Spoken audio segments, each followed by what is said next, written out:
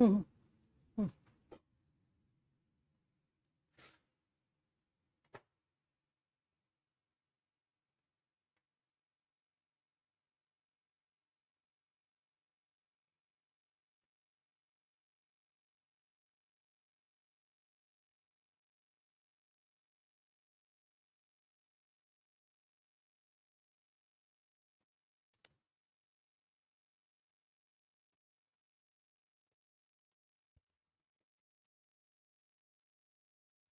Hi everyone, good afternoon and welcome for today's session. So did you go through the soft copy of the material? Did you read it? Emergence of Sociology? Yes? Few of you did it. Many of you went lazy, God knows why. You had some time in your hand. No worries. That's the reason because of which I have just kept 3 lectures in a week to begin with. And that's why I did not start with 5 lectures. I said that I'll take some time, maybe 15-20 lectures, and then you'll be fit to go ahead with 5 lectures per day. Per week. So we'll go ahead with that. Good afternoon, Ayan, Amanpreet, and all other regional centers, Shillong, Shimla, Lucknow, Muatupura. So, where is Shimla? Itanagar logged in. Good afternoon. Okay, so when we are going to start off with this first chapter today with a more formal insight, yesterday you got a formal narrative, a background of what all was happening, how the changes were unfolding, and how all the possibilities, like yesterday I explained that, Bhanu, the question that you are asking, watchwords of modern state, please listen to that part again. This is the second time you are asking, and I explained it after seeing your question, okay? So now when we are going to start with this component, I expected all of you to read everything and then come up with the insights. So what I'll do is I'll explain this, and after explaining this, we'll take down the keywords, like how flowchart is prepared, how notes is prepared. I believe all of you have prepared notes in standard 10th and 12th for different subjects, right? I mean, it's not possible that you are directly reading only from books. You must be having some handouts, right? Some key points. It is possible to do that in sociology also. In the end of the day, the language and the explanation, the details and the grammar comes from your own insight. It comes from your own, I would say, wholesome understanding and grabbing of the entire concept. That's how it works out. But when we are speaking about the linguistic explanation and expansion, that's something which all of you will be developing over the time period. Presently, when we are talking about the development of content, you will need some keywords, some key explanations in your answer, on the basis of which the answer would be written. So yesterday I explained you very briefly a background related to modernity. I explained you what were the social changes in Europe, and I explained you how in that background sociology was emerging as a response to hope and despair. The despair were the social problems that were caused due to modernity, and hope was the hope for finding solutions by a scientific discipline which was studying the society systematically.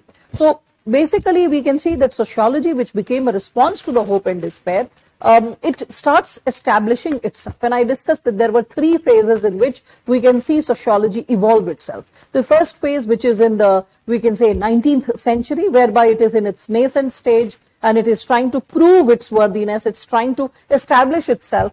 It is the 20th century when it gains an academic ground. It starts emerging as an independent discipline in various universities. By the end of 20th century, meaningful discourse and different other, we can say, perspectives, ideologies, thought processes evolved and got associated with it. And by the 21st century, now we consider that sociology has matured as a discipline. So we'll be exploring all those possibilities. All right, so I've not been added to the group. Okay, yes.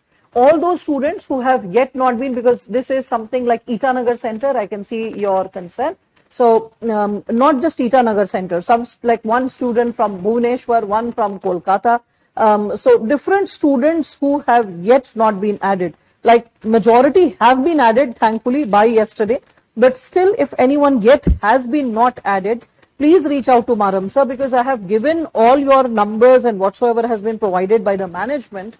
But still, few students who don't have Telegram or who don't have the app per se, then what has happened is we have sent them through SMS. Okay, So you can check your SMS. You will find that Maram sir has reached out to you. If you have provided the management another number, but you are using another number, this is also happening with few of them that they have another number functional for Telegram or WhatsApp, and they have yet another number for like regular calling. So they have given the non-functional number, acting too smart. And the truth is now we are stuck that how to reach out to the student. So thing is, if anyone has done that, please reach out to him and inform the number on which you are using social media. That was the purpose of taking the number, and no other like implicit purpose was there. So you can be added to that Telegram group, that closed group, and you can start using it. There is no WhatsApp group. No one should be under the mirage that there's a WhatsApp group. I used to have WhatsApp group till March, means the last batch. But what I realized is that when a student joins in late, maybe a week late or 10 days late, then the student is suddenly lost. It's like, I need all the information from where it started. And I have watched the lecture from or some previous session which I'm quoting, that in that session I had shared this material, and the child is like, I don't have the access. So again, the entire material had to be posted in the group. So WhatsApp became a little redundant for the purpose. In Telegram, you can always, even if you're joining in late, you can check from the beginning what messages have been posted. So you can have access to it. Yesterday, I have posted Harlumbus and Holborn, and I have posted Ritzer for all those students who want to have direct access to an academic material to read. Chapter 1 of Ritzer I had highlighted. Please read it if you want some academic insight. Chapter 1 and Chapter 6 is going to fix this specific chapter of Ritzer. So you can read Ritzer if you want to read something academic. Other than that, like on this weekend, I'll be posting some lectures of senior academicians, so that even when my lecture is not going on, you're listening to someone else. Okay? So a parallel wholesome understanding keeps getting understood. Okay, so Lipi, you have been added, Lipi. I've seen you responding also in the group. So I think that you have been added. All right. So just keep doing all that, and that will be helpful. So when we are discussing about this specific dimension of modernity, social change in Europe, and emergence of sociology, and as we are going to start with it, I had to give Maram's number, no? Wait. So he will be checking your basic details, and then he will be helping you out. So it's 83739823. He will be your one-stop solution to communicate related to any administrative hiccups that you feel, or any kind of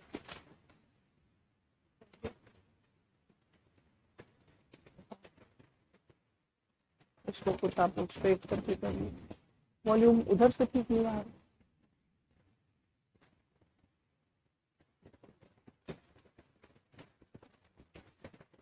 कम से कम वो कल वाला disturbance नहीं था, बहुत loud disturbance. इसको आप दूर रख दीजिए.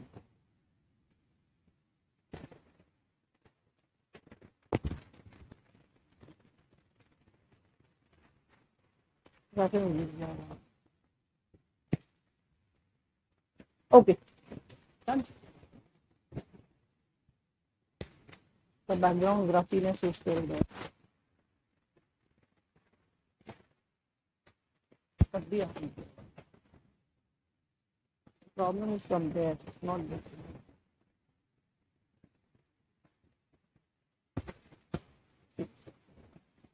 इधर आइए. इसको निकाल.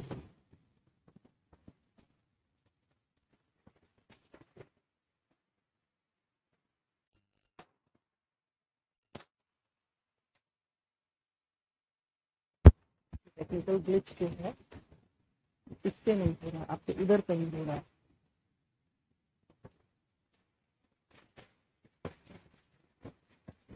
या तो उसको बंद कर दीजिए, बच्चे ऐसे भी सुन लेंगे, आवाज मेरी ठीक है.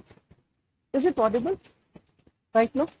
And the noise, the background noise also won't be there because it's a small class, so I think you can handle it. Okay? Perfect? Okay. There's some problem with this. Okay. Now, so when we are discussing about this specific issue with respect to modernity, so shall we start with the chapter now?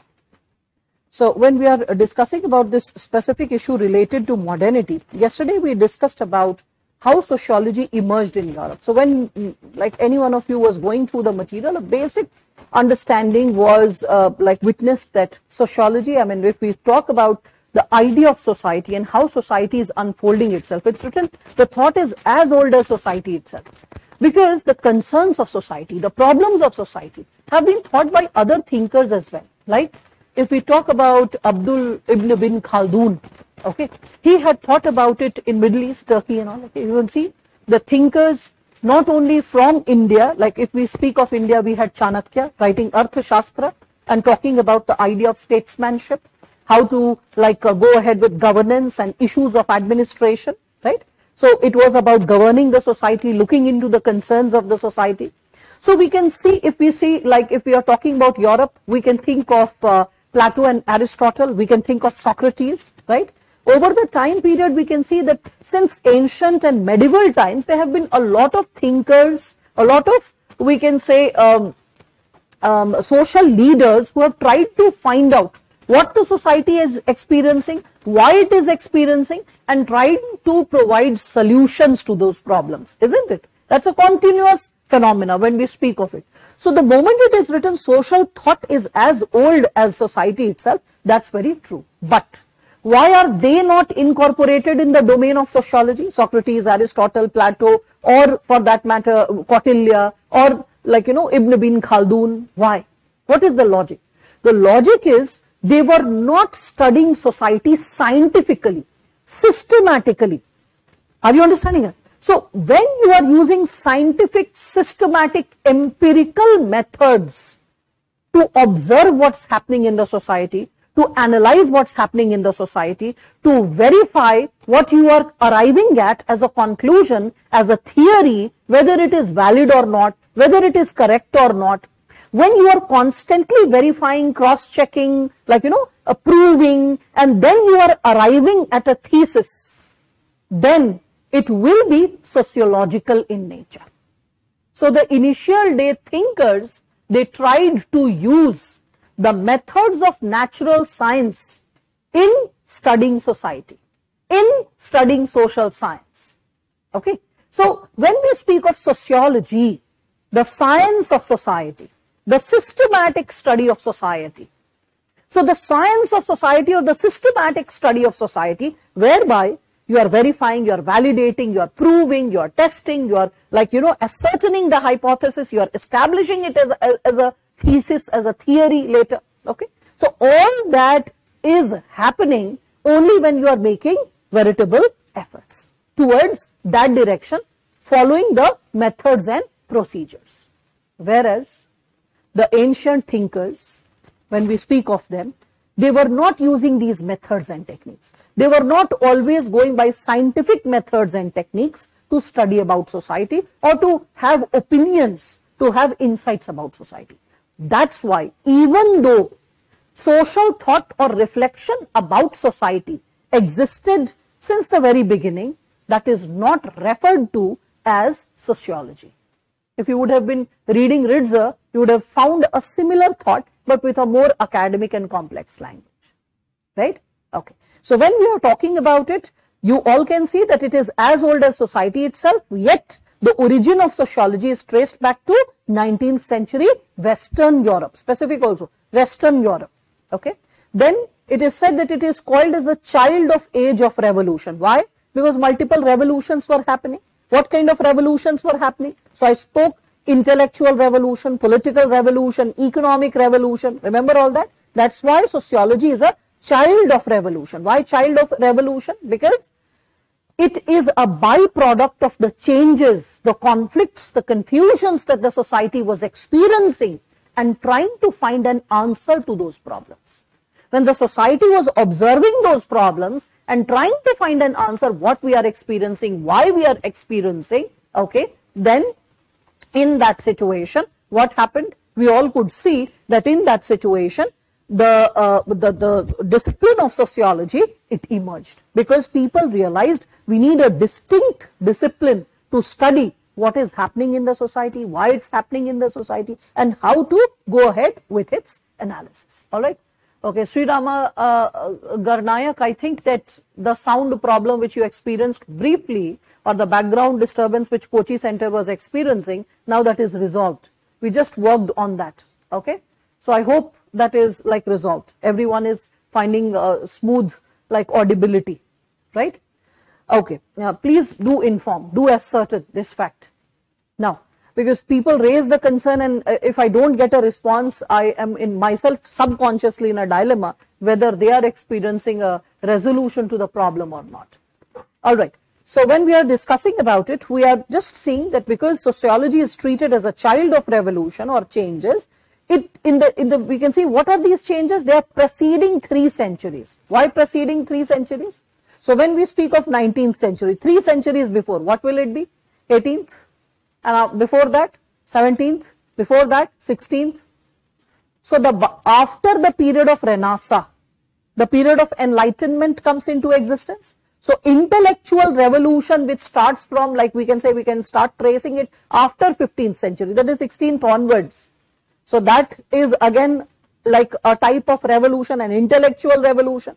When we speak of industrial revolution, we can see late 17th century, 18th century, industrial revolution unfolding itself. When we speak of French Revolution, though the French Revolution happens in the 18th century, to be specific 1789, but doesn't it happen when we are speaking about the French Revolution, okay, 1789, doesn't the conditions, the political conditions whereby people are angry, they are simmering with a lot of hatred and anger towards the monarchy, that condition of revolution started getting prepared, the background of revolution started getting prepared from the, we can say, the early 18th century itself. When I was talking about Louis XIV, Louis XV, there was a lot of anger amongst the people. When it was Louis XVI, he said, after me deluge shall come. And actually deluge came. Like towards the end we see that he is decapitated, right? His head is hacked off. So he is decapitated. His wife, like Marie Antoinette later, her head was decapitated. But the thing is, like, what is all this unfolding? So all this unfolding that we all can see is nothing but different types of revolutions, whether they were simmering or those protests were going on or the background was going on, that kept happening for 3 preceding decades, right? Okay. So then it is saying that sociology took birth in such a climate of social upheaval. Now you can understand what is the word social upheaval associated with, right? What is the term social upheaval? Social upheaval means the society is undergoing a lot of change. And what are these changes? What are these upheavals? Economic change due to industrial revolution, okay? Political change due to the different types of political revolts, and which like summarizes as a huge revolution. First French Revolution, then impacting the political revolutions of other parts of the Europe. Do you remember Mussolini, right? Garibaldi, all these people, they are getting inspired by the French Revolution. Mussolini in his speech, he is quoting French Revolution, okay, and constantly quoting the speeches made by the leaders of French Revolution. So all that possibility. So a lot of social upheaval is going on. And in the upheaval, people are looking for answers, how to find a society which is relatively calm, a society which gains its balance, composure, a society which can have order and equilibrium. So sociology emerges as an answer to those social problems. Okay? Yes, we can connect it with the Italy unification. So all that is political background. Sociology as a discipline is a response to those problems. Okay? So I'll be making some flowchart for all of you to ease the concepts. You'll keep noting it down. Okay? So when we are speaking about it, so you can just take up the insights. So you can just keep noting down in the flowchart, keep making flowchart and keep adding it to the material, the soft copy which has been provided. So first and foremost, you'll be talking about what? So you'll be talking about sociology, how it is emerging in Europe, emerging first. Remember this fact, first in Europe. Yesterday one of the students said, ma'am, why are you discussing about Europe? So you remember that I smiled, I showed the syllabus, because sociology is emerging in Europe. Okay. So first it is emerging in Europe. Then you can further say that it emerges, or it emerges and can be studied as a response to social, intellectual and political changes in 18th to 19th century. Okay. Then further you can understand that there were dominant ideas of the then society. What is the then society? Means the society which existed then. The then society was rooted in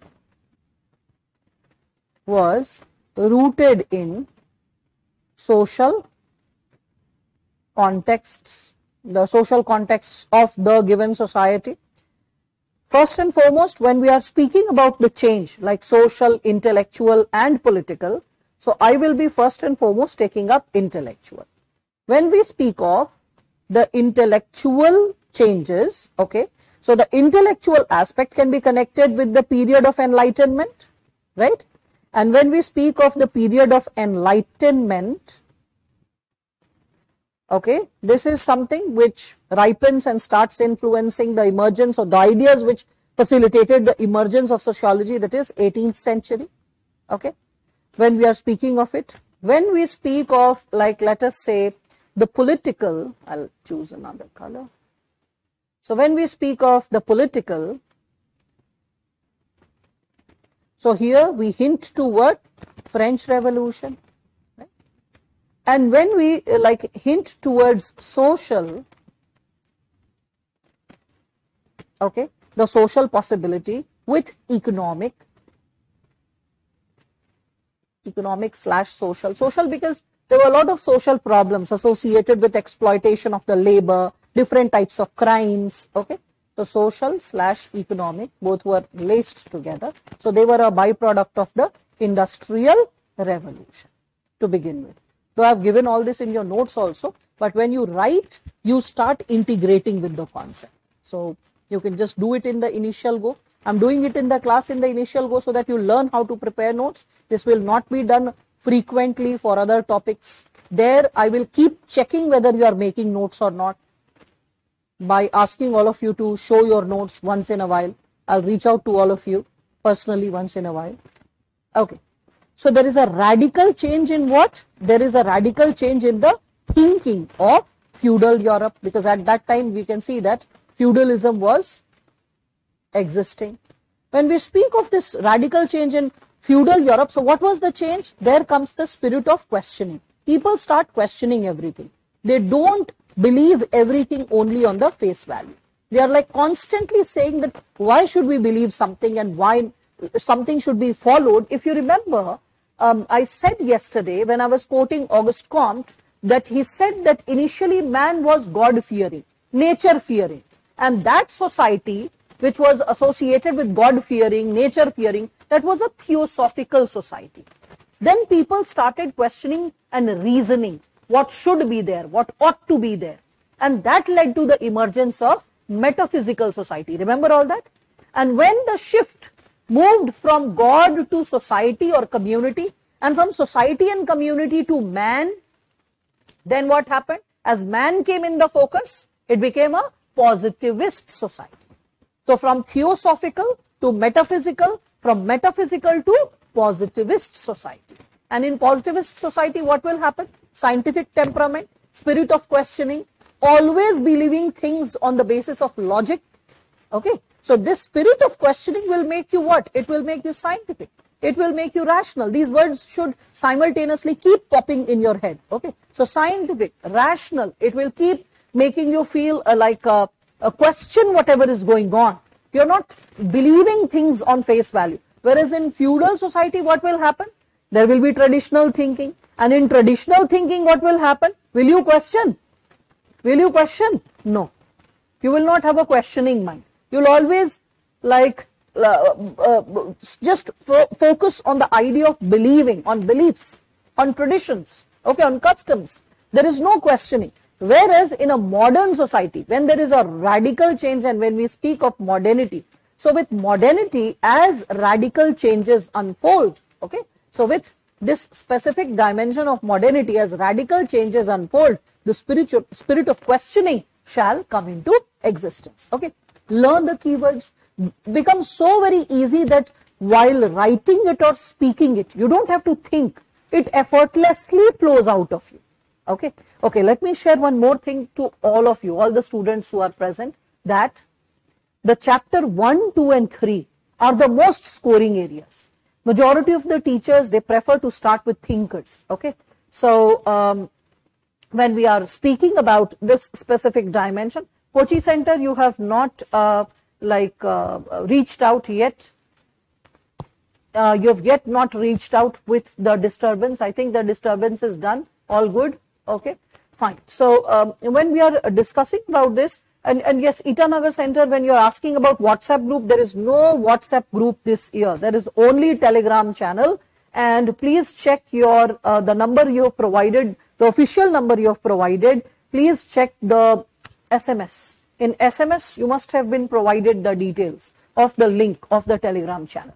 Okay, and don't worry, within a day or two, everyone will get settled with the pace of what's going on, how to enroll to the lecture, how to have access to the material. So just relax.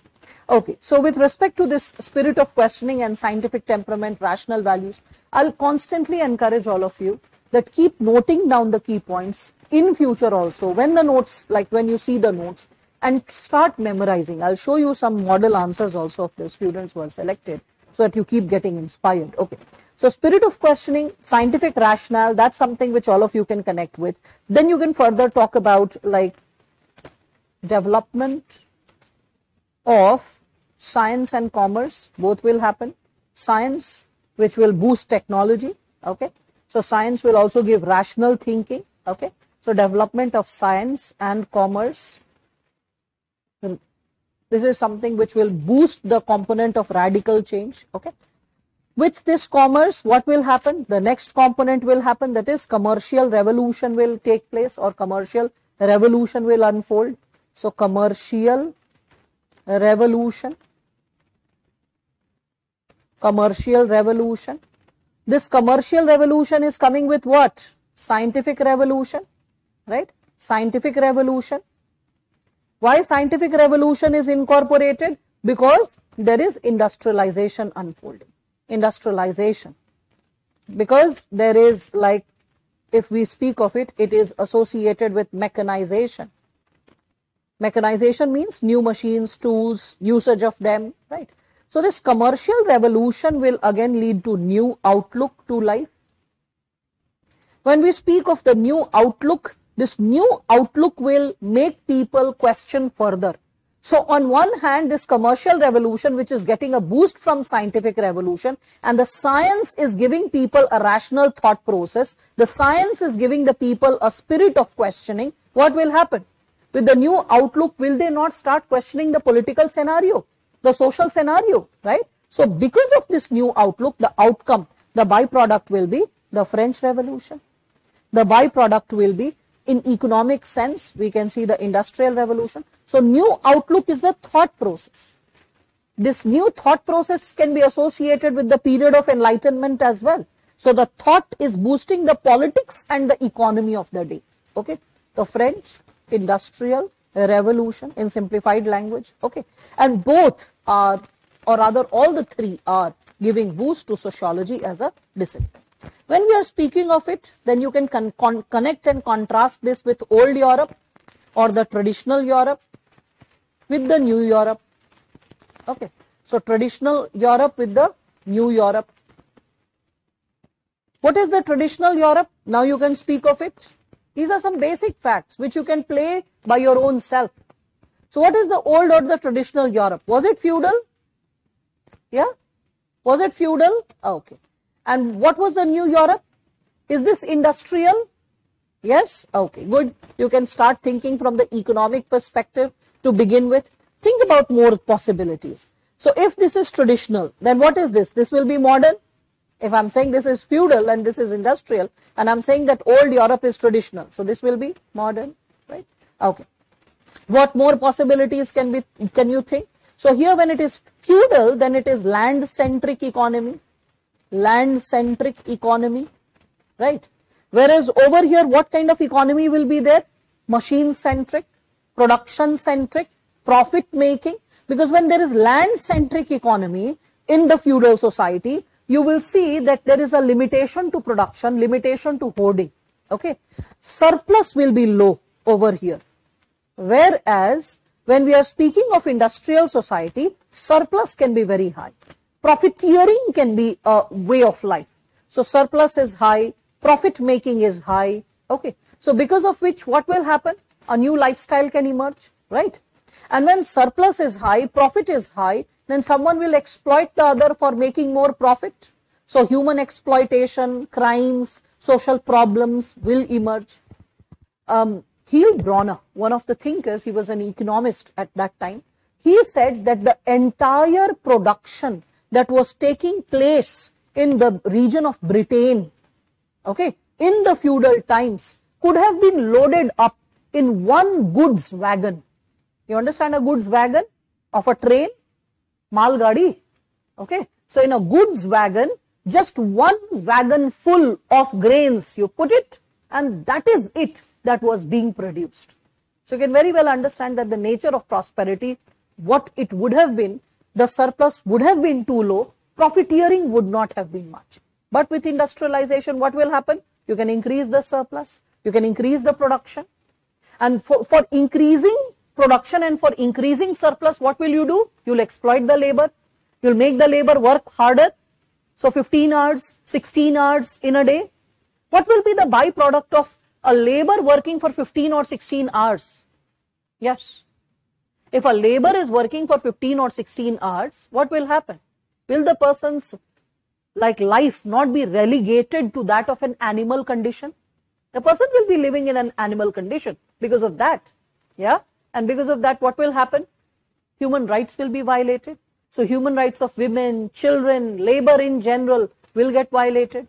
If someone is living in 15, 16 hours and getting barely hand-to-mouth salary or wages, in that situation, what will happen? A person will be living in filth.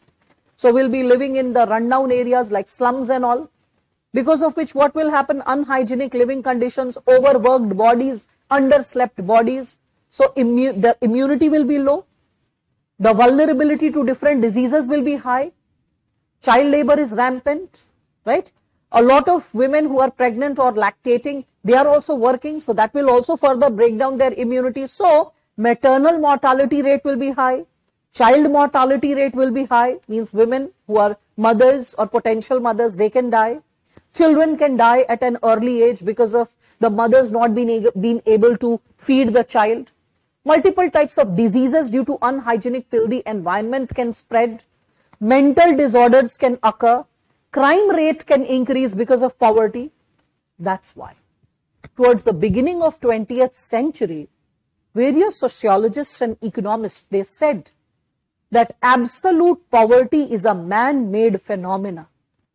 So this study of society led to the realization that the problems that we are witnessing, it is not because of nature. You must be remembering Gandhi. He said that nature is providing enough for everyone's need, but not to suffice everyone's greed. Remember that? Gandhi had said that.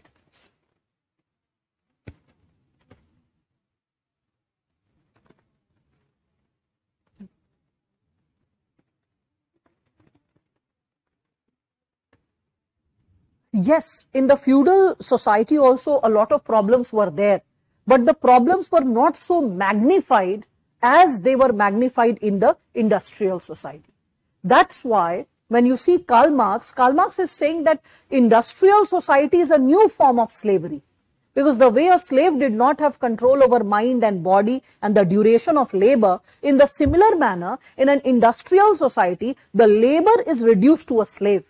At least in slave society, if a person was let's say, kneading and was knitting some rope or cooking something, there was still some creative satisfaction involved in the work.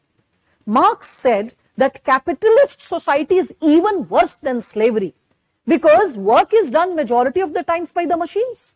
And people they are just trying to regulate, they are just trying to, like let's say, function as per the ease of their existence, right? I mean, the capitalists. And for their own ease of existence and for multiplying of their profit, they are exploiting the labor class.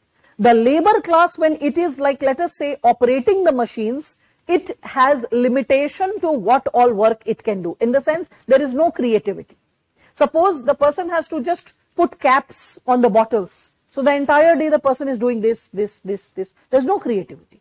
So when the person is sleeping, in the sleep also the person is doing this. Why? The brain and the body has become immune. So for 1 day, 2 days, 10 days, 20 days the person can do. After a month, the person will start getting disillusioned with the work, will not enjoy the work. So he'll be just doing it mechanically. But the person is not having enough time to spend with family, friends, neighbors, etc. So the person will start detaching from the entire process of work. So first from the product. At least in a feudal society, if there is an artisan not getting the right value for let's say one's basket or a bag that the person has woven. But the person can see, I made this bag, or I made this shoe, or I made this let's say basket. So there is a creative satisfaction. Human beings, we don't work only for making our ends meet. We don't work only to fill in our pockets with some money. We don't work only to get a salary. We also work, or I would say rather, the prime reason to work is creative satisfaction. People who don't get creative satisfaction in their work, they suffer from Monday blues. They'll sulk, oh my God, Monday is coming. Oh, I mean, if you're really enjoying your work, let's say as a photographer, painter, musician, do they have a Sunday, Monday? No. They can create anytime, they can enjoy anytime, they can contribute anytime. I mean, we as teachers, once in a while when the schedule is on Sunday, we don't sulk, Sunday also. No, it's okay. Doesn't matter which day it's a holiday, which day we are working, till the time we are enjoying and celebrating the process of learning. Okay. So when work becomes exploitative, when it becomes mechanical, and when it becomes for prolonged duration, then human being is relegated to an animal status. Earlier, the slave was made to do a lot of work which animals were supposed to do, right? Later on, the slaves started getting replaced by animals. People started controlling animals and training animals. And bit by bit, we started moving away from slavery as well. Anyway, that all will be discussed in historical materialism when I'll be discussing Karl Marx. So Marx was the person who contested and he questioned that capitalism is so very problematic and it is something which is relegating the status of a human being from experiencing and being humane in condition. The humane conditions are snatched away. That's not fair for an individual to live like that, to experience like that. Right? And when Karl Marx was protesting, that is how we see that Marxism slowly and steadily starts raising its head. In Marx's own lifetime, Marxism went ahead of him. So in the Berlin conference, probably it was 1969, he actually made this public statement that I am not a Marxist, I don't know who is. Okay, because the ism or the ideology moved ahead of him even during his own lifetime. That's why you'll realize a lot of, if you read Marx very thoroughly, you'll realize that he is speaking a lot of other things which are slightly different from, more philosophical, more wholesome, more benevolent. Benevolent would be a right word. More benevolent than what Marxist ideology is about. Okay. So anyway, when we are speaking of it, Marx said that we need to find a solution to human crisis. And that is how he had his own way to provide a solution, which was the gory way, the bloodbath, which is not endorsed. And he sponsored also a lot of rebellions and revolts, to the extent that even though he lost his own child, his only child, because he could not provide enough medicines, he was thrown away from his house because he could not pay the rent. Despite of all of that, when his first big this book, that is Communist Manifesto, when it became the first, it was not technically the first book, it was the first big hit. Okay, so when he made money from that, he purchased guns and pistols and he provided that to all the labor union guys. that just go for a blood revolution. Your rights, it has to be snatched. You deserve to live a good life. Why should someone else snatch your rights? Anyway, we'll discuss all that when we are talking about Marx. So when we speak of this specific possibility, that was there no exploitation in feudalism? Yes, the feudal lords or the masters were exploiting the feudal lords, they were exploiting the serfs, or we can say the peasants. So the lords were exploiting the serfs or the peasant class for their labor. Sometimes they were exploited to provide the surplus production, whereby the final ownership of land was with the feudal lords. The serfs were only having the right to cultivate. And the right to cultivate was passing from one generation to another generation. It was not the ownership of land, only the right to cultivate. So somewhere the condition was slightly better than that of a slave. The person had the freedom to sleep and eat whatever and whenever the person wanted, but there was a lot of hard work, a lot of strenuous work to be done in the fields. In the initial stage, the feudal lords didn't have even a standing army. So half the times the peasants were fighting with limited information and knowledge about weaponry and how to go ahead for a fight. And later on, the feudal lords, they created a separate standing army, which yesterday I was hinting that they were provided with salt as salary. Remember that? The word salary coming from salt, I hinted. So we see that it got parted. Peasants, they were meant for cultivation, but if there was a war, if there was a climatic condition which was a crisis-ridden condition, like a flood, like a drought, these peasants were further exploited, that whatever savings you have or whatever extra things that you have saved, you need to contribute for saving the society. They were also sometimes pressurized to work for free for the feudal lord if there is a crisis-ridden situation. So sometimes through gifting, sometimes through labor, they were made to exert extra. So yes, even in the feudal society, there was exploitation. But still, there was some scope and space for creativity. There was some scope and space for connecting with what you are doing. That was even further relegated in the industrial society. And it was very exploitative in terms of the working condition, in terms of the environment, the place where people were living. Okay? So I hope all of you are understanding that. Ma'am, is there a clear line between old and new Europe? No, there will be a phase when there will be a transition happen. Okay, but when we are distinguishing it clearly and identifying what is old, what is new, in that situation, we will have to identify, we will have to understand that on what basis the characteristics can be distinguishedly be identified. Okay, I hope everything sounds simplified. There's a lot of logic to every single word. If you'll ask, I'll end up giving a lot of sociological information. I'll keep going simple till the time I'm writing and using basic words. Okay. Then why people feel alienation from work? Alienation from work for the simple reason work was too mechanical. We'll be talking about alienation.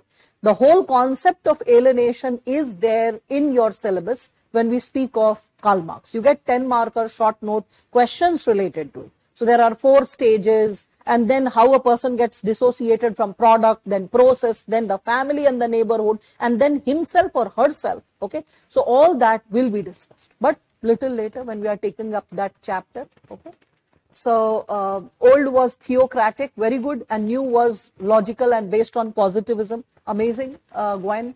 So that is, no, that's Galvin. Okay, that's what, if I'm pronouncing correctly. What about development of art? I appreciate, the realm with which you are thinking. Okay, we can definitely consider that when we are speaking of the world of art, though it's not about art, but if you are thinking about the world of art, definitely the societies will be influencing even the art, whereby the modern Europe will be talking about new lines and new structures in the name of art, and the old will be talking about its own cursive possibilities. Anyway, so when we are discussing about it, let us continue with this. So how about religion? Will this society, the traditional society, be religious? Yes, it will be religious. Why religious? Because religion will be supreme. Okay, so religious institution, let me write down. The religious institution will hold supreme position. So do you remember yesterday we were talking about first estate, second estate, third estate, In France, first estate was clergy. Remember? Yeah. So you can just remember France, like we discussed about it yesterday, France, clergy. They were the ones who were ruling. They were the ones who were influencing and controlling the politics also of the day. And I told you sometimes they were less religion and less religious and more political. Remember that? That's what. Okay. Then further, when we are discussing about it, influence of church on the state, so very true. Okay. And when we are speaking about these people, so what will happen? Yeah. Here, what will happen with respect to religion? Religion will also start getting questioned, right? So Galileo Galilei, and then he is punished. Remember? Yeah. Copernicus. So you can think of them. So religion starts getting questioned in the new Europe. This is the background that starts unfolding, as all of you see. Again, you can see that the society is divided on the basis of two classes. There is feudal lords, which I was discussing, and the peasants or the serfs. Peasants or S-U-R-F-S. Okay, serfs. S-U-R-F or S-E-R-F? Yes. S-E-R-F. Very good. Jaldi maine gadbad likha hua hai, like, what did I do? Okay. So this is what? Feudal lords and serfs. And here what do we see? Yes. After this, feudal lords and serfs here. It's very easy. Capitalists and labor. Right? Okay. So the labor is referred as proletariat. Later on, all those technical words also you will get exposed to, but don't worry. To begin with, you can just go easy. Here, classes are distinct and clearly defined. Classes distinct and clearly defined. Remember, first estate, second estate, third estate. So first estate, religious leaders, clergy. Second estate, we can think of monarchy or feudal lords, or we can connect it with the, we can say, when we are talking about the swords and the robes, and people asking, ma'am, why to refer to them as swords? And no, when we are talking about the nobility with respect to swords and robes, then why is it referred as swords and robes? And then I explained that robes is for judges and the people who are managing the administration. And when we say swords, they are associated with people who are fighting, we can say the feudal lords, or also we can think of viscounts. All these are getting incorporated. So classes are distinct and they are clearly defined in this specific dimension. Here we can see when we speak of class. So classes, they are overthrowing. Old classes overthrown in this new society. Old classes overthrown like monarchy, like feudal lords. You are overthrowing them, right? Feudal lords. And new classes will emerge, right? So new classes emerge. Okay, then further, when we are discussing about it, family and kinship with respect to the old society, family and kinship, K-I-N-S-H-I-P, not kingship, kinship. Kinship means blood relations, relatives, okay? So we can think of family and kinship, they are central to an individual's life. Central to an individual's life. Okay. And when we are discussing about, like, let's say the society over here, what is the status of, like, let's say family? So the family loyalties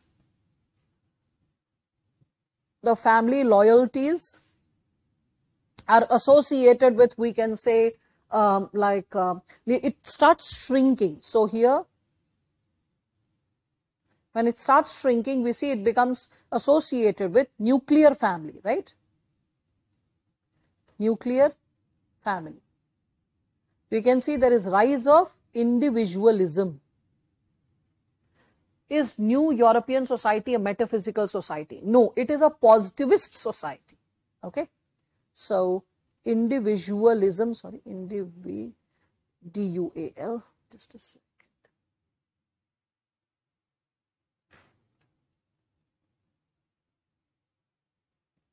Individualism. All right. So family loyalties, they start shrinking. Nuclear families are existing. Along with nuclear families, we can see the individualism is like constantly rising. We can see that politically also we see that we shift from monarchy to democracy. Right. All that stuff starts happening. when we are talking about it. The position of women, that can be debated.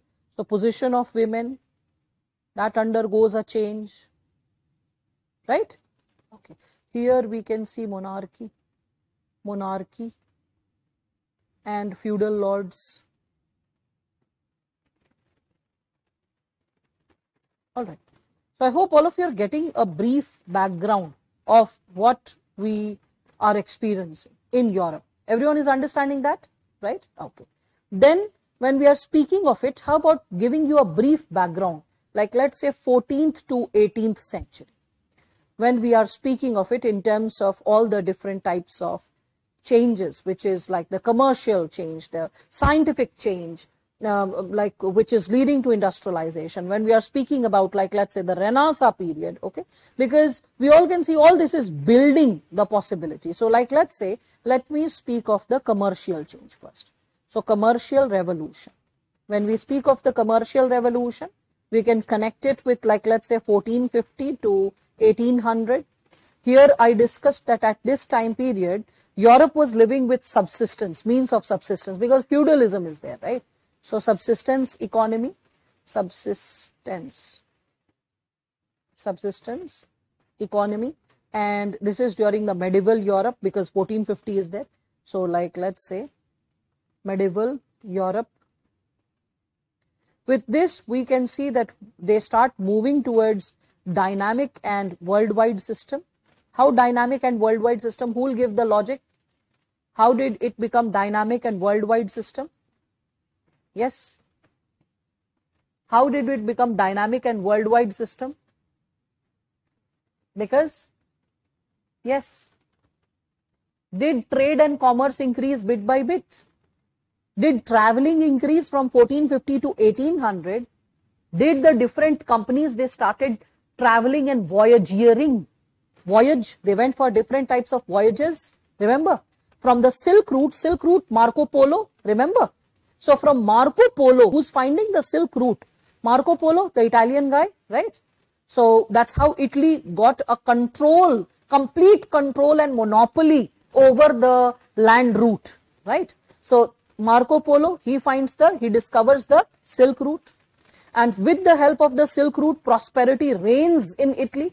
They try to control I yesterday only talking about that they monopolized their control over silk and spices coming from Oriental world. Remember, this is background. Just remember the background. Yesterday, that's why I was saying that today you listen to it like a story, but tomorrow you'll have to remember it like a chronological order, more formally. Okay, so this is what. So Italy monopolized the silk and the spices coming from the Oriental world, right? Then after that, what do we see? So when we speak of dynamic and worldwide system, so how will something become dynamic and worldwide?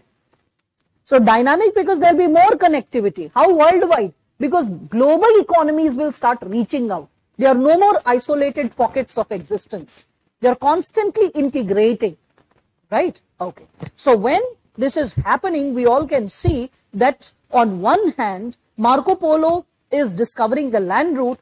Later on, we see that a lot of sea routes were discovered. By whom? Portuguese, Spanish, French, British, right? We discussed yesterday only that with respect to India, Goa, Portuguese, French, Puducherry. When we speak of Kolkata, then it is British, right? All these three corners. So you can think of it, okay? And that's how this becomes a dynamic and a worldwide system. Whenever you see a word, try to find the history of the word. Try to understand the wholesomeness of the word. Then they won't be just mere words that you have to cram. You remember the word because you know the logic. It applies to GS as well. Majority of the time, students tend to forget the key words while explaining the answer when they don't remember the meaning of that keyword, when they don't remember the details of the keyword. Okay? So yes, Geneva and Vienna traders monopolized the Oriental trade. Okay, discovery of the sea route for America, Africa led to increase in trade and commerce. Good, all of you are able to now connect it with your component of GS. I really appreciate that. Okay, then I don't know about the feudal lords. Okay, Sri Rama, it's like feudal lords are basically having huge chunks of land. They are controlling large pastries of land. Okay, and that's why they are called feudal lords. They themselves are not cultivating, they are encouraging the serfs to cultivate for them. Okay, now moving ahead further. So everyone is understanding this bit, right? So there happens expansion of trade and commerce because of that. So expansion of trade and commerce. Along with this, what will happen? And because this expansion, okay, why do we call it a revolution? Industrial revolution, commercial revolution. Why? Because this expansion, when it becomes large scale, okay, when this becomes large scale, it becomes a revolution. Similarly, industrial revolution. Why industrial revolution? When one or two industries are opening, it's not industrial revolution. But when industries open rampantly in all parts of Europe, big and small, everywhere, transforming the regional economy, transforming the regional politics, then it becomes revolution. Getting it? So we cannot casually use the word revolution when we'll be talking about another chapter later, after 2 months or so, like political system. You'll realize that in sociology or in general also, you should not casually replace words like revolt, movement, revolution, agitation. Every single word has its own distinct meaning. Protest, revolt, revolution, all this has different meanings. So when there is a large scale, rapid, wholesome transformation of the society, we call it revolution. Okay? So when the expansion of trade and commerce, it started happening worldwide, it started influencing at a worldwide level, then it is called a revolution, commercial revolution. Okay? Now, so very good, Indu, when you can think of it, that it's a big change and it is a large scale change. Okay. So when all of you are understanding this bit, let us then further, and I hope all of you are noting down keywords, even the online students and the students from satellite centers. Sit with pen and paper on a table and chair. Do not fool around by lying down, because the only challenge of someone who's not sitting in the class is the onus of responsibility to be accountable towards studies falls on the shoulder of the student. Here, everyone keeps watching me and looking at me and noting down the keywords. I cannot control what's happening behind my back. Someone who's online or someone who's like in satellite center, how do I know that whether a student is sitting and listening to me or just lying down is like la. Today I'll just lie down, have take bites of carrot and just enjoy the lecture. I cannot control it. Okay, so anyone who is watching it in an online mode, do not waste your time that arey phir se sun lenge. No, don't waste your time. Your time is too precious. Listen to it only once, but listen to it in a concrete manner. All right. So people who tend to listen to things on loop are either slow learners, which you should not be if you are preparing for civil services, or they are lazy. As simple as that. Mentally, intellectually lazy. They don't want to exert extra. Because if you are alert, you can just absorb everything in one go. It's not something very technical or tough also. It's just like simmering. Okay. Now further, so you can just talk about all the initiatives that were taken up. So initiatives, just in brief, initiatives by, which I have been constantly saying, Portugal. So Portugal, Spain. Okay. You can speak of England. You can speak of Holland, because at that time Holland was existing. England, okay, and because of which what happened, we can see that these initiatives also encouraged to increase the economic power and political power. So they constantly work towards increasing their economic and political power. Okay. So earlier we can see they were having a trade with India. So earlier trade with respect to India and China, because it was based on land route. As I told you, the Italian monopoly. Okay. Later on, we see that it shifts to sea route. And when we speak of sea route, you can think of Vasco da Gama. So Marco Polo to Vasco da Gama. Vasco da Gama. Right. When did he come in India from Portugal? It was probably 1498, right? Okay. So you can just speak of It India 1498. Okay, so Vasco da Gama, he is a Portuguese guy. When you go to Goa, don't just go to see how these people are conducting those, what is it called, yeah? People, those who go for, yeah? Yeah, the sunburn party and all that is fun. Fine, you go and listen to the music and chill. I'm speaking about gambling. People go for gambling on those ships, right? Those which are parked in the sea, certain nautical miles distant. What are they called? I just forgot. The roulette and all that stuff is played. Yeah, so you understand what I imply to say. Don't just go to check it out. Across the road from where you enter to go to check out how gambling is taking place, okay, just across the road, there is museum, the Goan Museum. Go to the Goan Museum.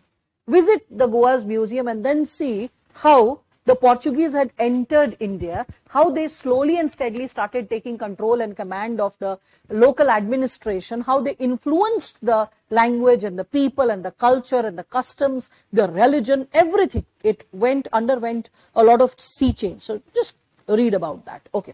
Other than that, you can think of America. Okay. So America, when we speak of it, so like when we speak of discovery of the accidental discovery of America, this is beneficiary to Spain, beneficial to, like if I speak of America, South America, beneficial to Spain. If I speak of North America, that was beneficial to, we can speak of like Britain, we can think of like France, we can think of, but primarily Britain because they were the smart people in terms of exploiting. Not a single country or part of the world they left when it came to exploitation. That's why it was said that the British flag never, experiences a sunset. So, okay. So when we are speaking of that, North America, you can speak of Britain primarily. French were also involved. It's not like they were not there. So gradually what we can see is, you can see that Spain and the control of Portugal, it declines. These are some basic facts which you should be aware. And if you are not aware of European history and the importance of Britain, I'm writing brain, why? So Britain, okay. So importance of Britain, France, and when we are speaking of it in terms of Britain, France, and that one, the third one, that is associated with which one? Holland. Yeah. So Holland, their importance, it started increasing. Okay. Another change in terms of commercial revolution when we are speaking of it, there is expansion of banking. When we speak of expansion of banking, we all can see that there is again a lot of change, like credit facilities improved, right? Along with the credit facilities, we all can see that we can also see that now the check gets introduced. 18th century, we see the checks are getting introduced. We can see that paper money gets introduced at this time period, paper money. So salt first gets replaced by coinage. Coinage gets replaced by paper by 18th century. We can see there is growth of companies that takes place. Growth of companies. So you're just understanding the background, the economic background, which is leading to all types of changes. This is leading to regulated companies. So regulated companies, basically we can think of 16th century and all. By 17th century, there is joint stock companies, and should I mention that? Okay, I think so. So 16th century, then we have the joint stock companies, right? Joint stock companies, because this will act as a background for you to understand other aspects. And then we have the chartered companies. The chartered companies, that is, for example, the British companies, okay. So that is something which we can connect it with like 18th century or so, right? So this is like 18th century, like East India Company, Britain. I'm just writing EIC. I hope you can elaborate upon it. So this is what we can see the Dutch company also. The Dutch company was also a chartered company. So you can think of that. Another change when we think of Europe is associated in terms of the commercial change. We can think of, like, let's say the rise of middle class. The rise of middle class. This is yet another very important point. Middle class is also in your syllabus in paper 2. The background of how economic change gives a boost to the middle class, the basic understanding can get established in this very first chapter itself. So when we speak of the rise of middle class, you can think of like the economic powerfulness that the middle class gains. It becomes economically very powerful by the end of 17th century. Why? Because you need managers to manage the industries, right? You need managers to take care of the different types of companies, right? So the managerial class will rise, which is working on the basis of intellect, a system whose current state generates its successive state by a rule of principle of change, the so-called evolution rule, and thus produces a trajectory in a state space. Yes, definitely. You can consider when you're speaking about it. Okay, so where was I? Yeah. So I was discussing about the middle class. So middle class, it just rises as a byproduct of this industrial revolution, which starts unfolding bit by bit. By 17th century, we see that it starts gaining eminence. Okay, economically, it starts gaining a lot of power. Okay, in Western Europe especially. So I'll just write it down. Western Europe. And we see that this middle class, it becomes politically powerful by 19th century. Politically powerful. You should remember this, that it becomes politically powerful by 19th century. Sorry. By 19th century. All right. So all of you can probably connect with this very dimension. Now, because of this trade and commerce and commercial revolution, what will happen? Because of that, we will see the Europeanization of the world will occur. Europeanization of the world. You know, presently Americanization of the world is happening, isn't it? That's a soft power, a way to impact your psyche, your language, the thought process, right? A lot of people who speak American accent in India after watching the sitcoms and after watching the movies, have you seen that? That's so very distinct. It's different from this Indian accent. In Indian accent also, we can have thick regional accents, like a Bengali or an Assamese when speaking English can mix the Bengali tone or the Assamese tone, or like let's say a Tamilian can mix the Tamilian tone, like let's say a person who's Malayali can mix a Malayali tone, right? A Gujarati can mix a Gujarati tone. So we have a tendency to mix it. I try to free it as much as possible from my mother tongue, but still we all have a distinct impact of it, isn't it? But when it comes to the American accent, choice of American words, choice of American lingos, nowadays people even using those spellings, doing away with U or UE in different types of words like catalog, C-A-T-A-L-O-G, they're like it's G-U-E.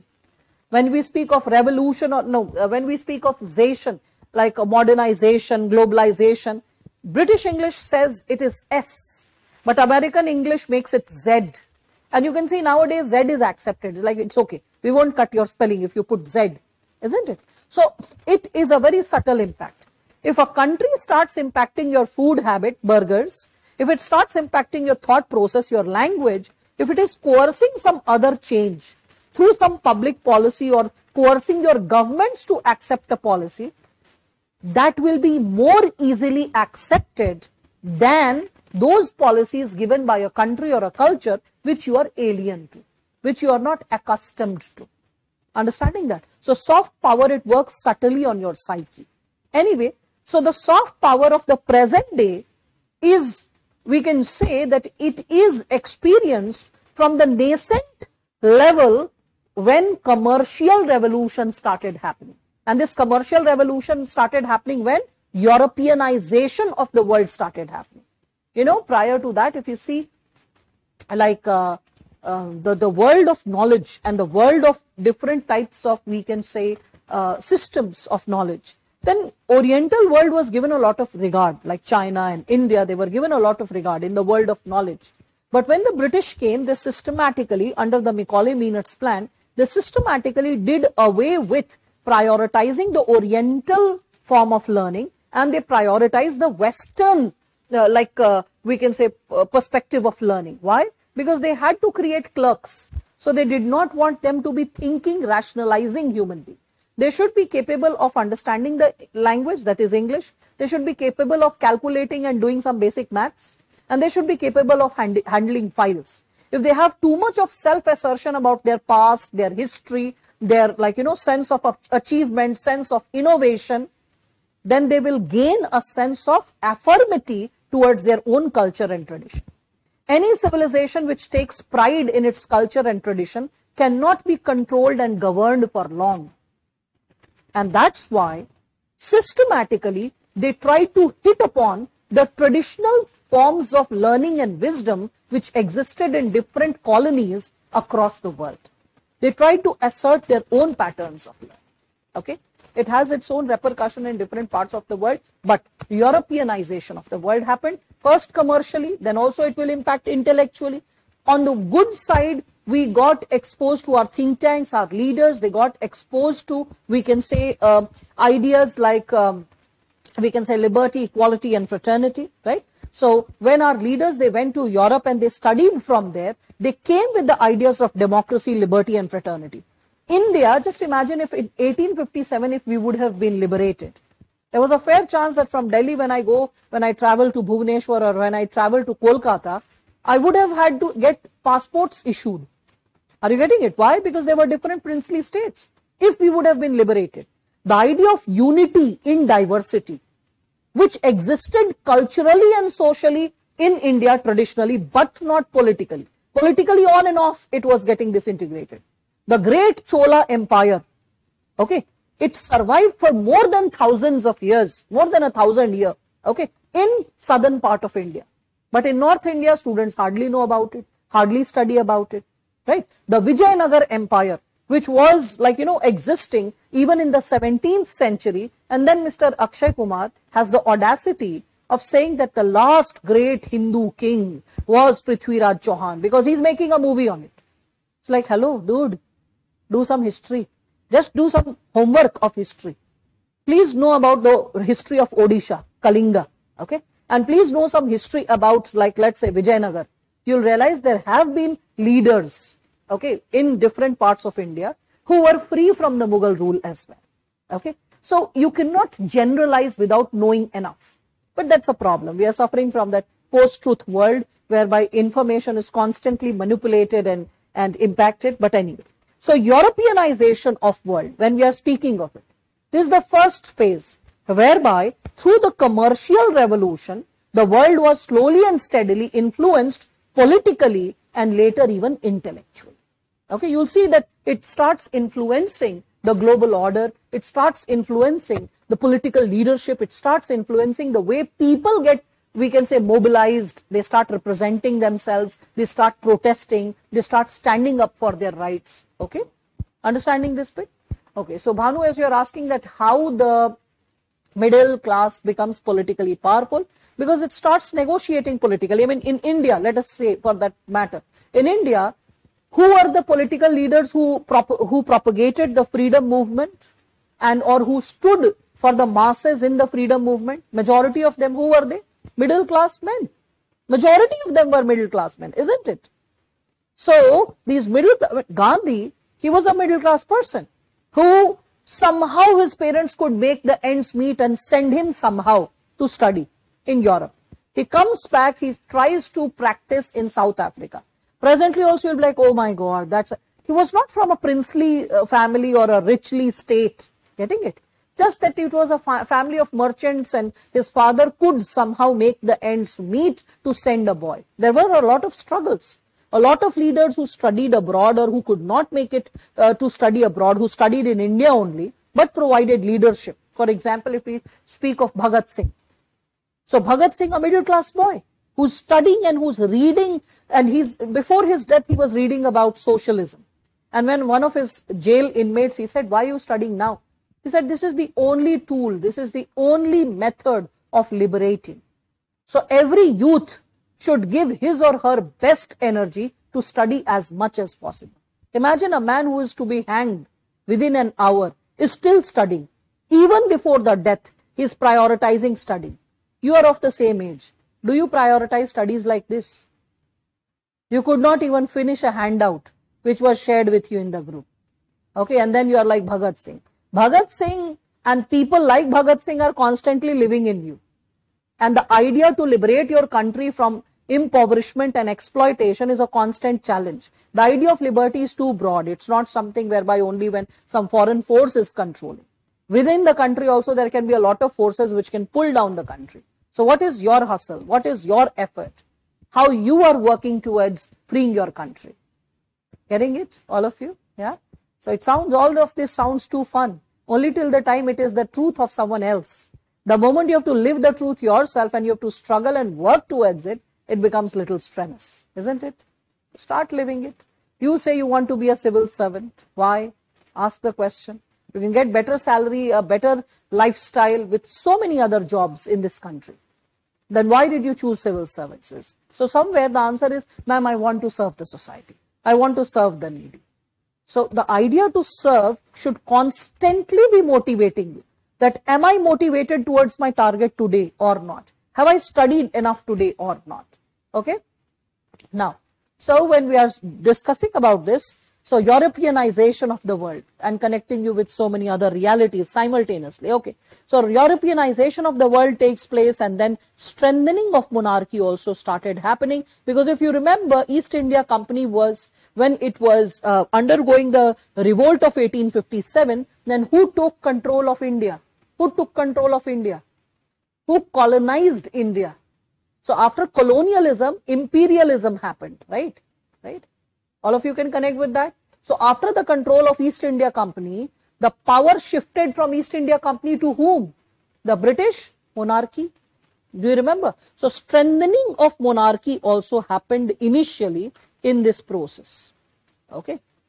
And though it is debatable also, if we speak of it, because in different parts of the world, already revolts had started. So on one hand, the strengthening of monarchy happened, and later we can see political revolts, in certain cases even revolutions, okay, revolts, revolutions overthrew the monarchy, overthrew the monarchy. We'll be talking about the political aspect a little later. Now, we can think about the intellectual revolution when we speak of it.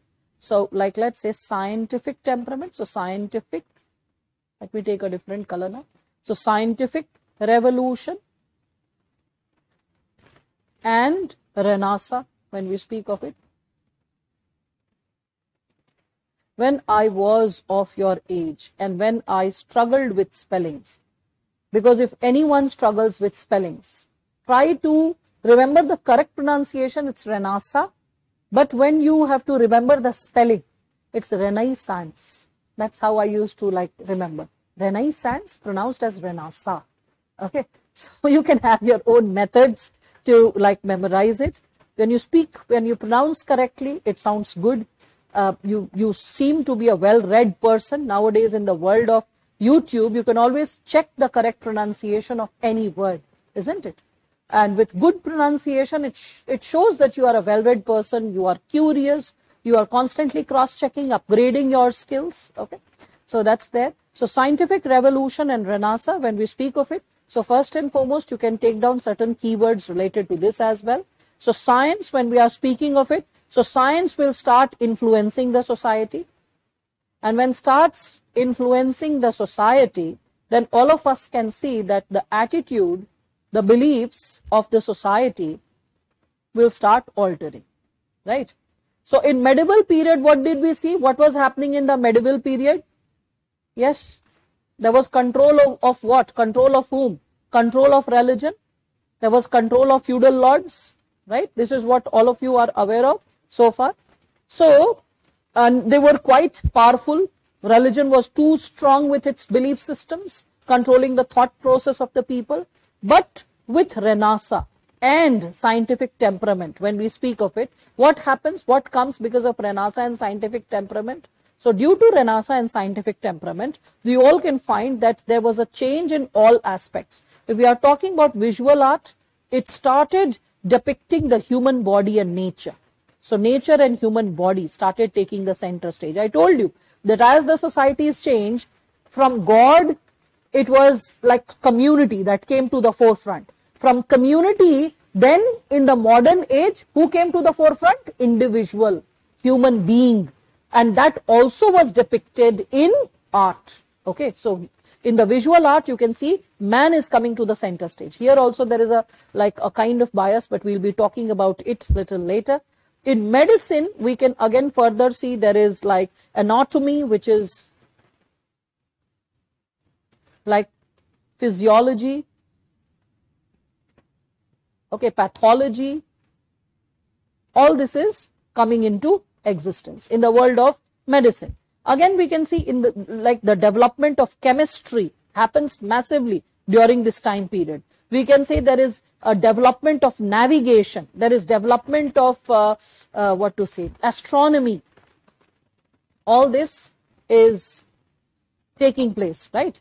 Remember Copernicus, I was discussing about him, that Dutch person. So he gave the geocentric, he said that from geocentric theory we need to believe in heliocentric theory. Means it is not earth around which sun is revolving, it is the sun around which the earth is revolving, right? So all those you can think of, probably I'll just write in bracket Copernicus, and you can connect him with geocentric theory to heliocentric theory. Helios is for sun, okay, so it is easier for you to remember. So from like geocentric theory, he is moving to heliocentric theory, okay. So initially we see that when this time period happens, after this comes the post-Renaissance period, and post-Renaissance, Renaissance as we write it, okay. So we see that Galileo Galilei comes into existence. Galileo, we can see Kepler's theory. You must be reading all this in science. Newton, all these individuals, they talk about the transformation. They talk about observation and then believing in something. So experimentation, observation, experiment, observation. I mean other types of, I'm just in short, I'm going to write down scientific methods, because that's something we'll study in the next chapter. So scientific methods. Okay, we all can see that all these possibilities occur in post-Renaissance. Because of which, what do we see? That a lot of changes start articulating, whereby the human beings, they start questioning, finding logic. Anything which lacks logic, people stop believing. Like Christianity, in Christianity, it was a geocentric theory, that the earth is in the center, the sun is revolving around it. Because of which you see that Galileo Galilei was punished, right? He was ostracized and imprisoned, and later on he died. So when we speak of all those possibilities, it was only because people were having that hitch, that if today one theory gets defeated of the Bible, tomorrow many such theories can get contested. And if that keeps happening, people will not believe in the religion, and all the religious leaders who felt that the control and command over religion will slip out, then they felt that they will become powerless. So that led to retaliation, because of which this person was targeted. So all that started unfolding. Again, in this post-Renaissance period, when we speak of biology, we can think of Charles Darwin, right? So biology and evolution. And when we speak of biology and evolution,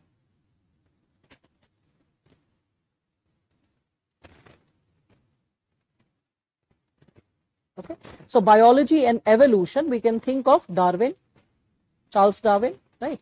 And Darwin, we can first and foremost think of William Harvey, because he is the one who is inspiring even the thought process of Herbert Spencer. So William Harvey, he gave the theory of the circulation of blood circulation, blood circulation. The keywords which should make, these are the details. I mean, if ever even a specific area is asked, 150 words answer related to, like, let's say the period of enlightenment, you have enough content to write about a lot of them, a lot of names, a lot of insights. Okay, so we can see Charles Darwin, and he is giving the idea of origin of species. Remember, survival of fittest, which he borrowed from Spencer. Many people think survival of fittest is given by Darwin. No, it was given by Herbert Spencer. First, Spencer spoke of survival of fittest. Darwin borrowed it from him and used it in his theory of evolution. Okay. Anyway, so origin of species. All of you can connect with that as well.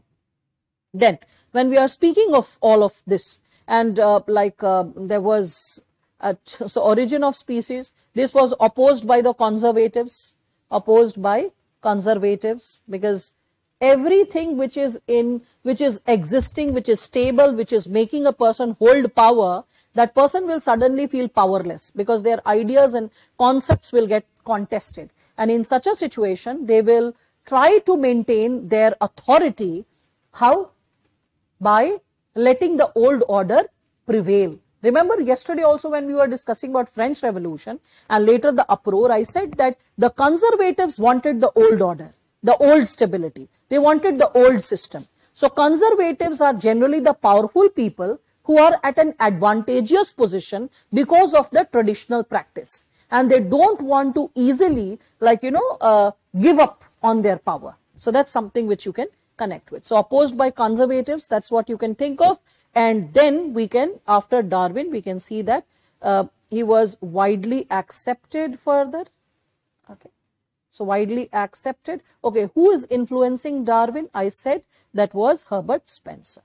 And Herbert Spencer, yesterday I gave his organismic analogy. Remember that? Organismic analogy. Remember? वो गंदा सा कीड़ा मैंने बनाया था. There was a very badly drawn insect with different organs. Yeah, so that's what. So analogy, when we speak that, right? Analogy means comparison. When you compare the organism with that of a society. The way in a society there is an individual, different types of individuals from different communities, different ideas, perspectives, forming a community, forming a society, then a region, then a state, then a nation, in the similar manner, and then all of them, despite having distinct qualities, supporting each other, coexisting with each other. In the similar manner, there are different institutions in the society. The institutions are comprising of different rules, regulations, individuals, and different levels of, we can say, stratification. And every institution is distinct in its feature. Like religious institution is different from the educational institution, from the institution of marriage, the institution of family. So every institution is following and fulfilling its own goals, its own targets. And every institution is supporting the other, right? And thus, the entire society is being supported. The entire society is coexisting. The entire society is trying to help each other out. So all the institutions inside the society is trying to help each other out. Now, so all of you are understanding all this possibility. Then comes the French Revolution, right? So the French Revolution, when we speak of it, French society, remember, what was the French society comprising of? The French society was comprising of 3 estates. Remember, I've given it in the notes also, 3 estates, right? That was how it was stratified. When we speak of the first estate, who was the first estate? Yes. So the first estate was associated with the religious leaders, the higher clergy, and not only the higher clergy also, there was the lower clergy also. So higher clergy, I said they were the rich, well-off people. They were the ones who were bishops, archbishops, right? And there was the lower priests, parish priests. So lower parish priests. And I'm clubbing 2 words, just a second. So we can see that there are lower parish priests, and the lower parish priests, they were the poor guys struck in poverty, and the higher clergy were the ones who were actually minting the money. They were having a lot of power. They were into constantly drinking, gambling, and controlling political power as well. That's why the downfall, nothing else. Okay. So sometimes it was said very popularly that they are all but not religious. Okay. So that's also there. Then how about the second estate? Do you remember the second estate? Yes. What was the second estate? Second estate was comprising of 2 dimensions. Nobles of swords. Who are nobles of swords? Quick recall, quick revision. Okay, fine. Landlords can be there. Can monarchs be there? Yes. Who else can be there? Yes. They are considered as the parasite class. Who else can be there? The wasted class, the parasite class. Okay. Who else can be there? Sometimes Viscounts. Okay. Modern day zamindars can also be like, they can be compared to zamindars. Compared to zamindars. So that you can just remember. I just want all of you to remember. Okay, compared to zamindars of India. Okay. So they were like, in principle, they were trying to be the protectors of the people. In principle, protectors. Protectors of people. In reality, what was happening? In reality, they were parasites. If you have these keywords, can you write a sentence out of it? If you remember just the handful of keywords, can you not write the second estate which had two subparts, the noble of swords and in bracket landlords, monarchs, viscounts, and then closing the bracket, the other one which and then you're writing the noble of robes, and in noble of robes under bracket, whom will you write down? Yes, they are not born, not by birth, they are by title. By title, like for example, I gave you the example of judges. Remember that. Like for that example, I gave you the bureaucrats, the magistrates, right? So the bureaucrats, they are the people who originally belong to the third state.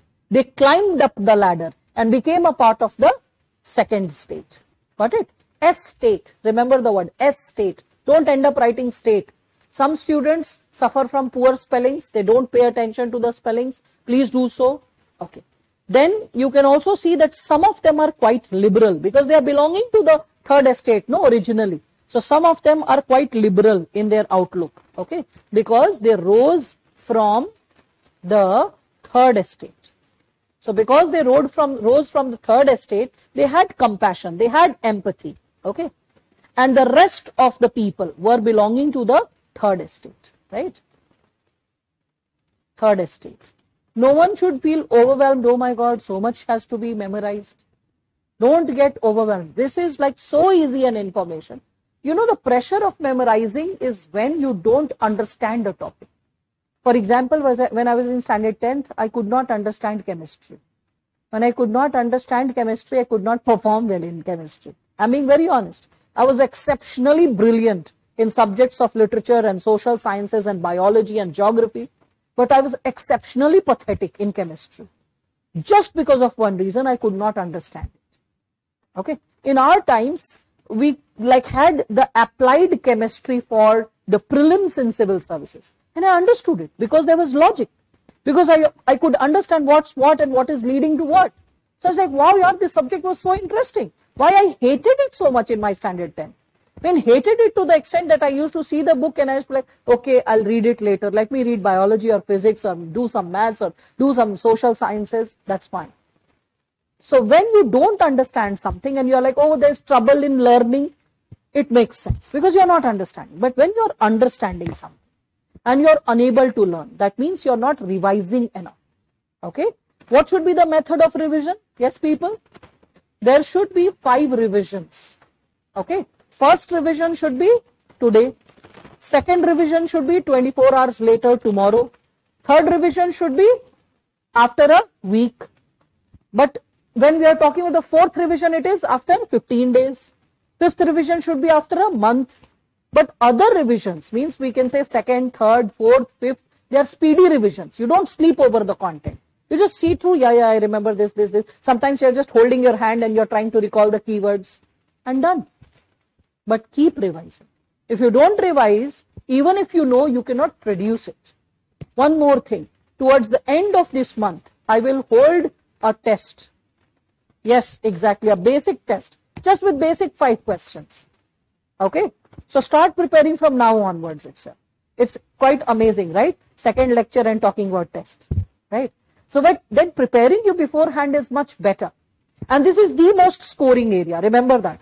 Paper in this entire sociology paper 1 and 2, chapter 1, 2, 3, which majority of the times teachers ignore to start off with. Let me share this with you. Okay. whenever we are talking about these three chapters, they are highly scoring. Getting 70% or 80% is very easy. In chapter 2 and 3, getting 90% is also possible. But generally, they are very dry areas. So people have a tendency to say that, okay, let me just do chapter 1 and straight away jump to other areas. I'm like, do chapter 1 and 2 at least. And after that, you can do some other topics, other thinkers, other approaches. Then when I speak about what research methods are, which thinker has used which research method, that makes sense. Then you enjoy the third chapter also. So you'll realize I'll be taking chapter 1, chapter 2, then talking about various sociological theories and perspectives, and then starting with the thinkers. Chapter 3, I'll be taking up little later, when you're matured with the content. Okay? But always remember, chapter 1, 2, and 3 are most scoring areas of your preparation. You get maximum marks. In sociology, when students get 330, this year highest went 304. But you can see in the past, students have got 330, 337, okay, 342 also, but that fellow was not my student, okay. But you can find such marks. Who gets such marks? People who in some answers they are getting 8 out of 10, isn't it? In some answers they might be getting 5.5 or 6, but in few other answers they might be getting 7 or 8 also, right?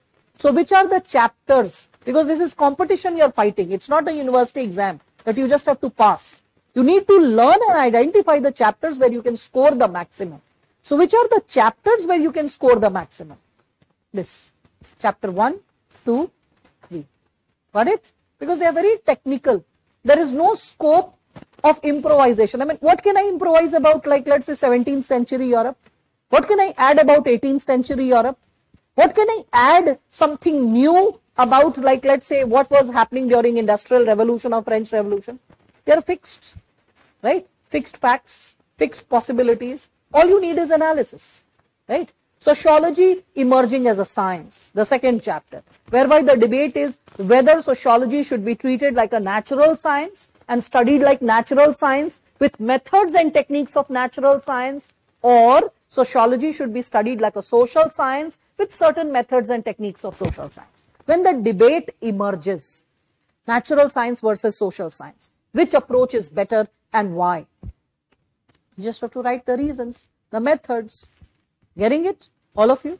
Okay, there's one more freedom which I give to all my students, whether we can speak of, like, let's say, students who are present right now, and whether you're like attending it live through like satellite or online, or you're offline. You can always keep something to eat, to munch. I don't mind if a person is like munching a chewing gum or having a candy, or like, you know, maybe if hungry, the person is having an apple or something like that. Don't mind.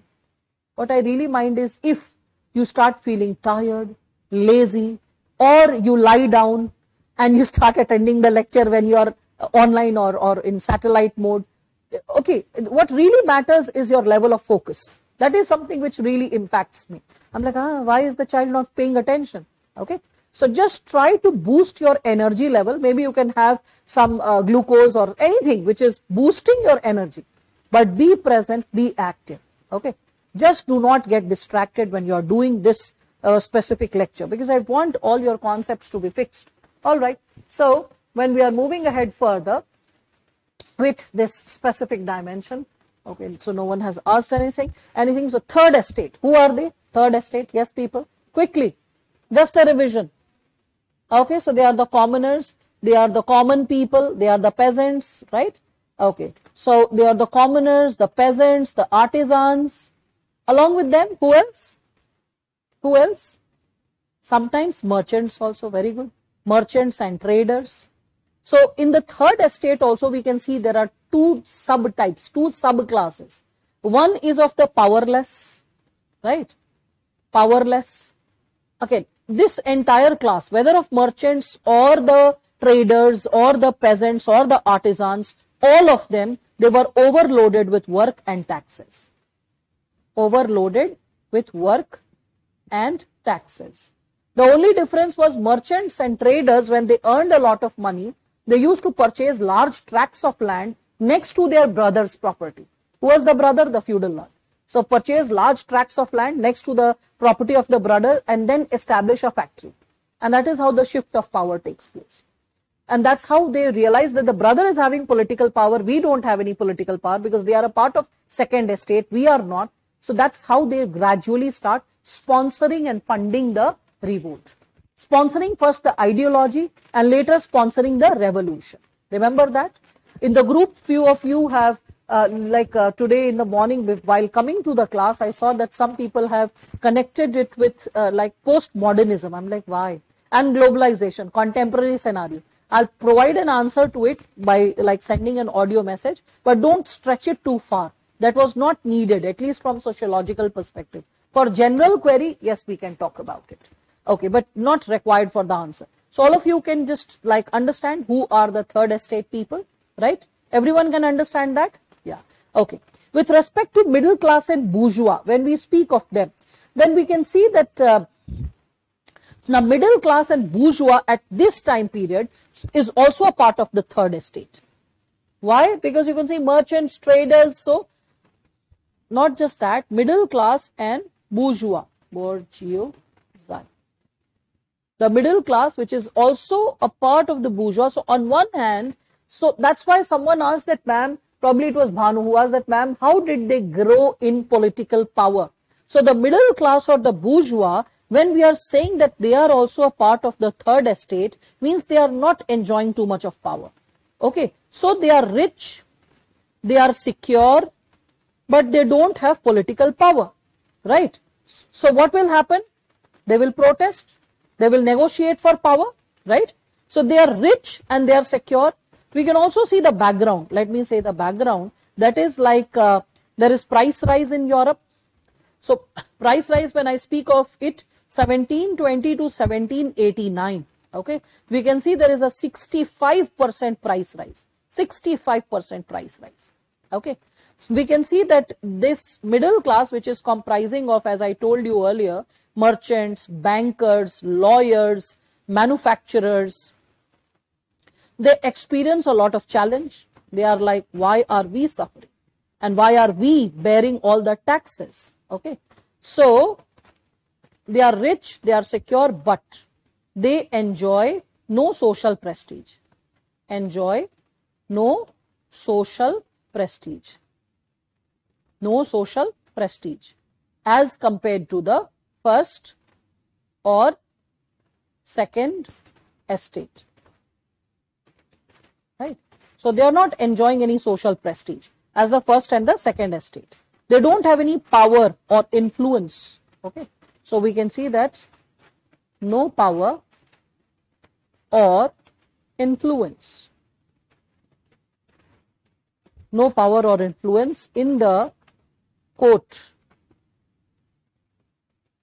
or even like, you know, the way it comes to like taking decisions. And the first and the second estate, they pay little attention to them.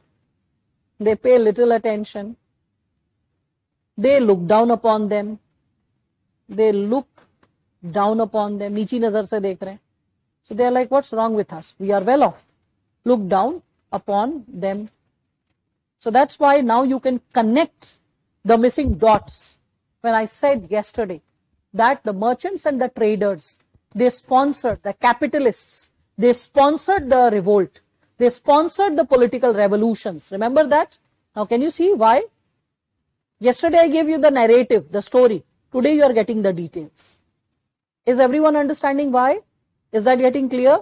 Okay. So when we are speaking of it, when we are speaking of all these people, then we can see that the third estate, and especially when we speak of the third estate in terms of the peasants, please understand that it comprises of 80% of population. 80% of population. But it is owning only 30% of land. Only 30% of land. So 80% of population, 30% of land. So is there inequality in terms of ownership of resources? Can we consider that? Inequality in ownership of resources? Yeah. So they are burdened with taxes also. In that situation, what will happen? The tendency to revolt will occur. right? All of you can connect it, right? Okay. So that is something which all of you can understand again. When we speak of all of it, you can, now if I speak of the political aspect of France, what was simmering in France, do you remember yesterday what all I had discussed? Yeah? Do you remember politically what was happening in France? Giving you a brief, again, an academic outlook. So political aspect of French society. Now when you are understanding the first, second and third estate, so when I'll be discussing about the political aspect of the French society, that will make more sense. First and foremost, there is absolute monarchy. So how this French Revolution will articulate, you will be able to understand. There's absolute monarchy, so there is divine rights theory, another keyword you should mention in your answer, divine rights theory. Then what should happen? Then you all can see that there is 200 years of like rule of the Bourbon dynasty. The Bourbon dynasty, the same, whereby you see Louis 14, 15, 16, okay. So Bourbon dynasty is ruling. Ordinary people, they don't have any personal rights. Commoners, no personal rights. No personal rights. You can see the king had the final word. Final word. Okay. So when we speak of the law of this land, so law was arbitrary. And when laws are arbitrary, you don't have clarity that under what situation, what punishment can be given. So when laws become arbitrary, what happens? It leads to confusion. So no one will be clear when one can be punished, what can happen next. Okay. The income of the estate, when we speak of it, so income, whatever income the state is earning, becomes the income of the king. That's why he gets into lavishness and wasting of money. Income of king. Right. If we speak of the economic aspect, I yesterday discussed,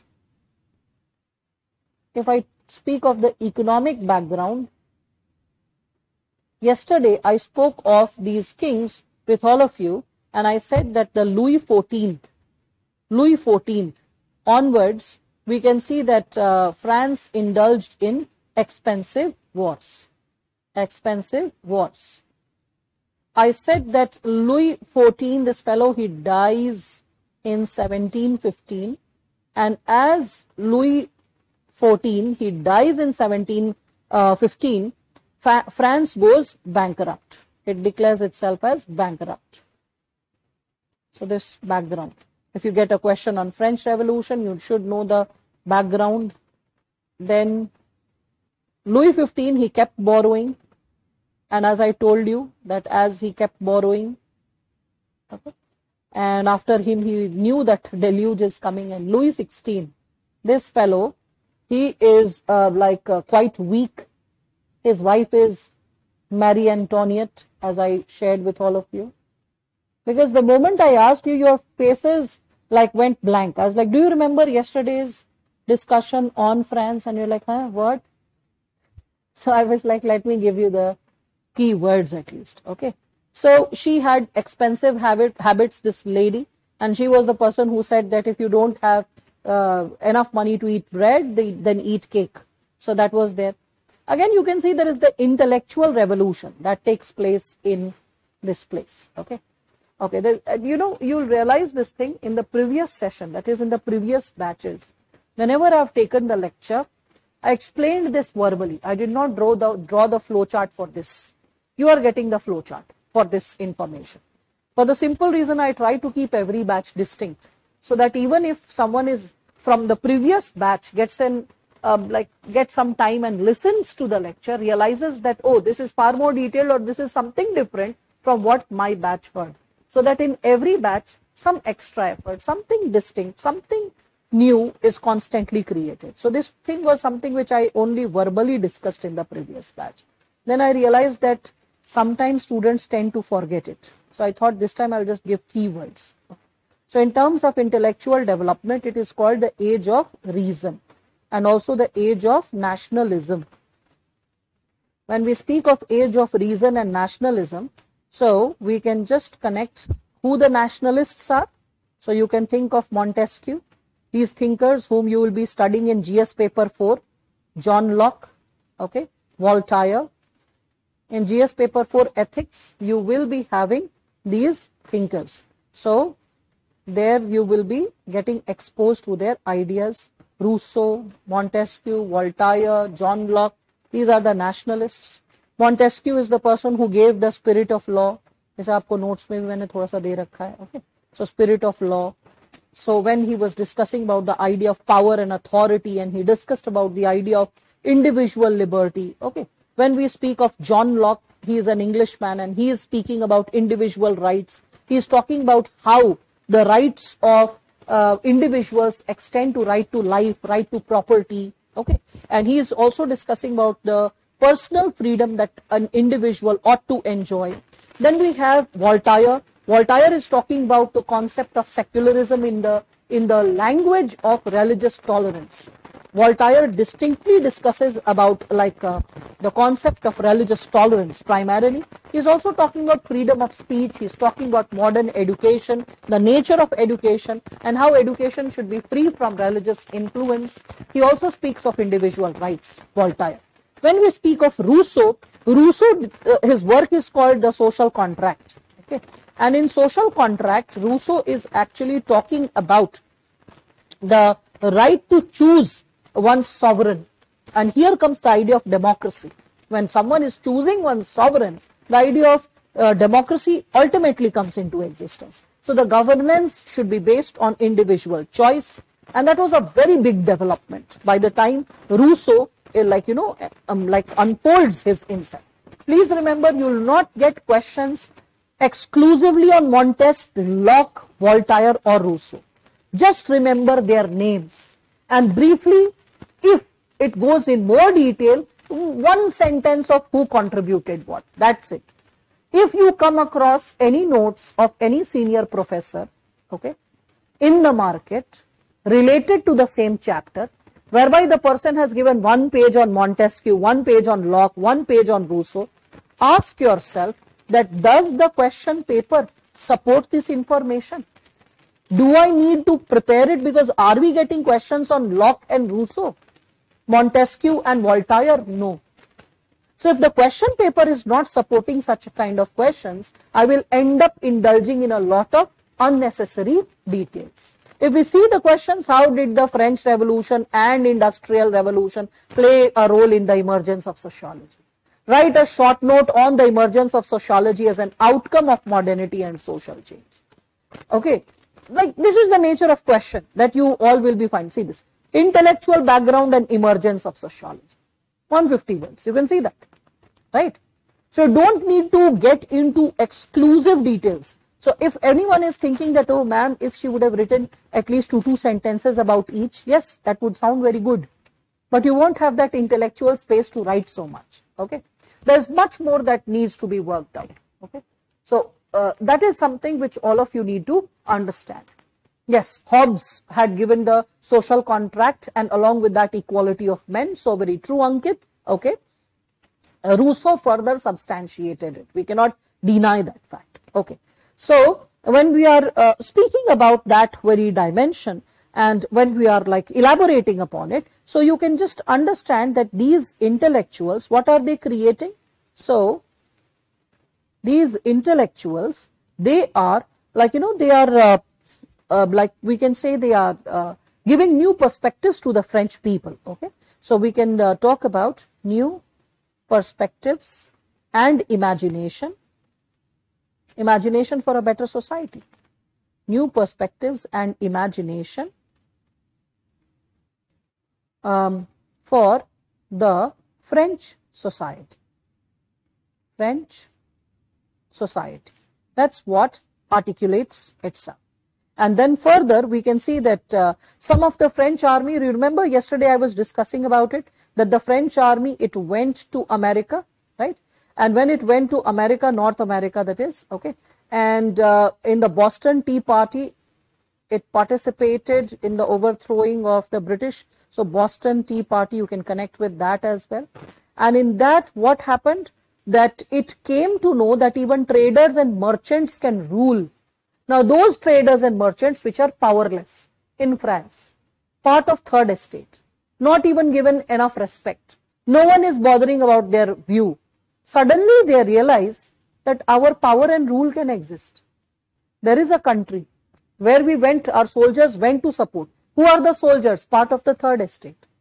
So they are now coming up with a fresh idea that, okay, there is a possibility of, in this you can just write on American War of Independence. I'll give you a brief note on American War of Independence in the group itself, okay, because that will get too much of details. So there you can note down, okay. So in American War of Independence, we realize that the French army, it gained a lot of insights that how governance is possible even without monarchy, okay. That insight was created. So it deeply affected them, and ideas of liberty and equality were sowed, okay. So ideas of liberty and equality, it became more pronounced for these individuals, and they realized that we should work towards this specific direction. Then there were certain events during the French Revolution which further triggered this possibility. If we speak of the events that happened during the French Revolution, here you will be borrowing a lot of insights from history. In history, during the French Revolution, you will come across the possibilities. First and foremost, you will come across this, that the Estates General, he was requested, to call for a parliamentary body and incorporate the, the merchants and the traders, so all that, okay. But you see that he actually was supposed to create that, but he did not call for the meeting. Truth is, the Estates General, if I speak of their last meeting, it was almost a century back. So the last meeting was in 1614. So it's more like you can see that they are just enjoying all the privilege, but they are not even calling for a meeting, and creating a possibility of regular, we can say, discussion and space for listening to people's opinion. So definitely that will lead to a dissent, okay. Louis XVI, you remember that he imposed a lot of taxes. In 1778, when he was imposing a lot of taxes on the people of France, not on the first and second estate, primarily on the third estate, people will get agitated. May 5, 1781, if I speak of it, no, 81 will be too early, let me move to 89 only. So 1789, we see that this Estates General, he was called for a meeting, and then after this, imagine 1789, this comes for a meeting. A meeting was held. Imagine after 1614, in 1789, this a meeting is called. And after this, what happens is that we see that all these individuals, when they are meeting in the National Assembly, at that time period, they realize that the third estate is again not called for and respected. Then the event of the tennis court happened, and the oath of the tennis court, when a lot of it is considered that the seed of rebellion started from the oath of the tennis court. Why? Because in the oath of the tennis court, for the first time, the third estate proposed a new constitution, that let us have a new constitution, and rest is history. Because the moment you talk of a new constitution and a separation of from the previous order, it is then that a lot of history articulates itself, right? Like, for example, if we speak of the idea of India and Pakistan as two separate nations, the moment the proposal of a separate country is sowed, that is the beginning of unfolding of a new era, new politics, and rest becomes history, isn't it? The idea of Pakistan, the moment it was proposed. So the moment the proposal of two-nation theory is made, rest of the politics will follow the proposal. Some will resist it, some will support it. But later on, the changes that will articulate, you'll always remember from where and when the idea started. So that is the oath of tennis court. After this meeting with the Estates General, that is what articulated. Anyway, so don't get into too much of detail, because now I'm realizing that with so much of detail, if I further elaborate, it will get into the domain of history. So that's not required. with these basic facts you can understand. So you can just briefly conclude that, therefore, when we speak of French Revolution, when the oath of tennis court, when the new constitution is proposed, so new constitution is proposed to, we can see, to the changes which later on led to the movement of Napoleon, to, like we can see, that overthrowing the directorate by Napoleon. Okay. Overthrowing of the directorate by Napoleon is yet another mark that how the society slowly and steadily it started moving from feudalism and from the possibilities which were the political possibilities which were associated with feudalism to a new, ushering a new era which was based on modernity and which was based on democracy. Okay. So from here you can just connect with this specific idea. Okay.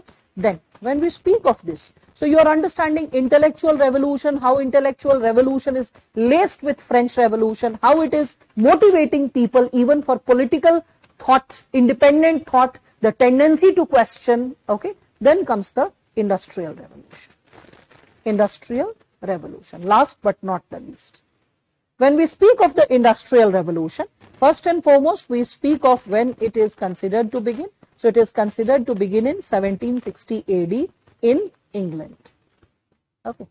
With respect to this, French capitalists had given the political call of liberty for the capitalists as well as the serfs who were trapped in feudal lords. Yes, that is something which I had discussed an hour back when I was discussing about the idea, and yesterday also I discussed the same thing towards the end. Yesterday it was more generalized, today it was more formal. Ankit, did you join the session towards the beginning? Or are you just reasserting the same fact? I appreciate the thought though, okay, for giving it more formal language. Okay, so Industrial Revolution, when we are speaking of it, then 1760 AD in England, we all can see that it began. Along with this, you can also see that there were new territories.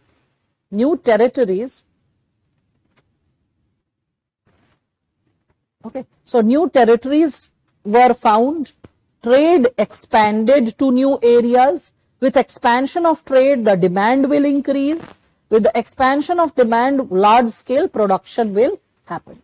Large-scale production. We all can see this. Large-scale production will unfold, right? With large-scale production, what will happen? You will need new tools, methods, and techniques. So, new tools, methods, techniques, all this will be needed. When new tools, methods and techniques will be needed, then in this situation what will happen? We all will be able to see that factory system of production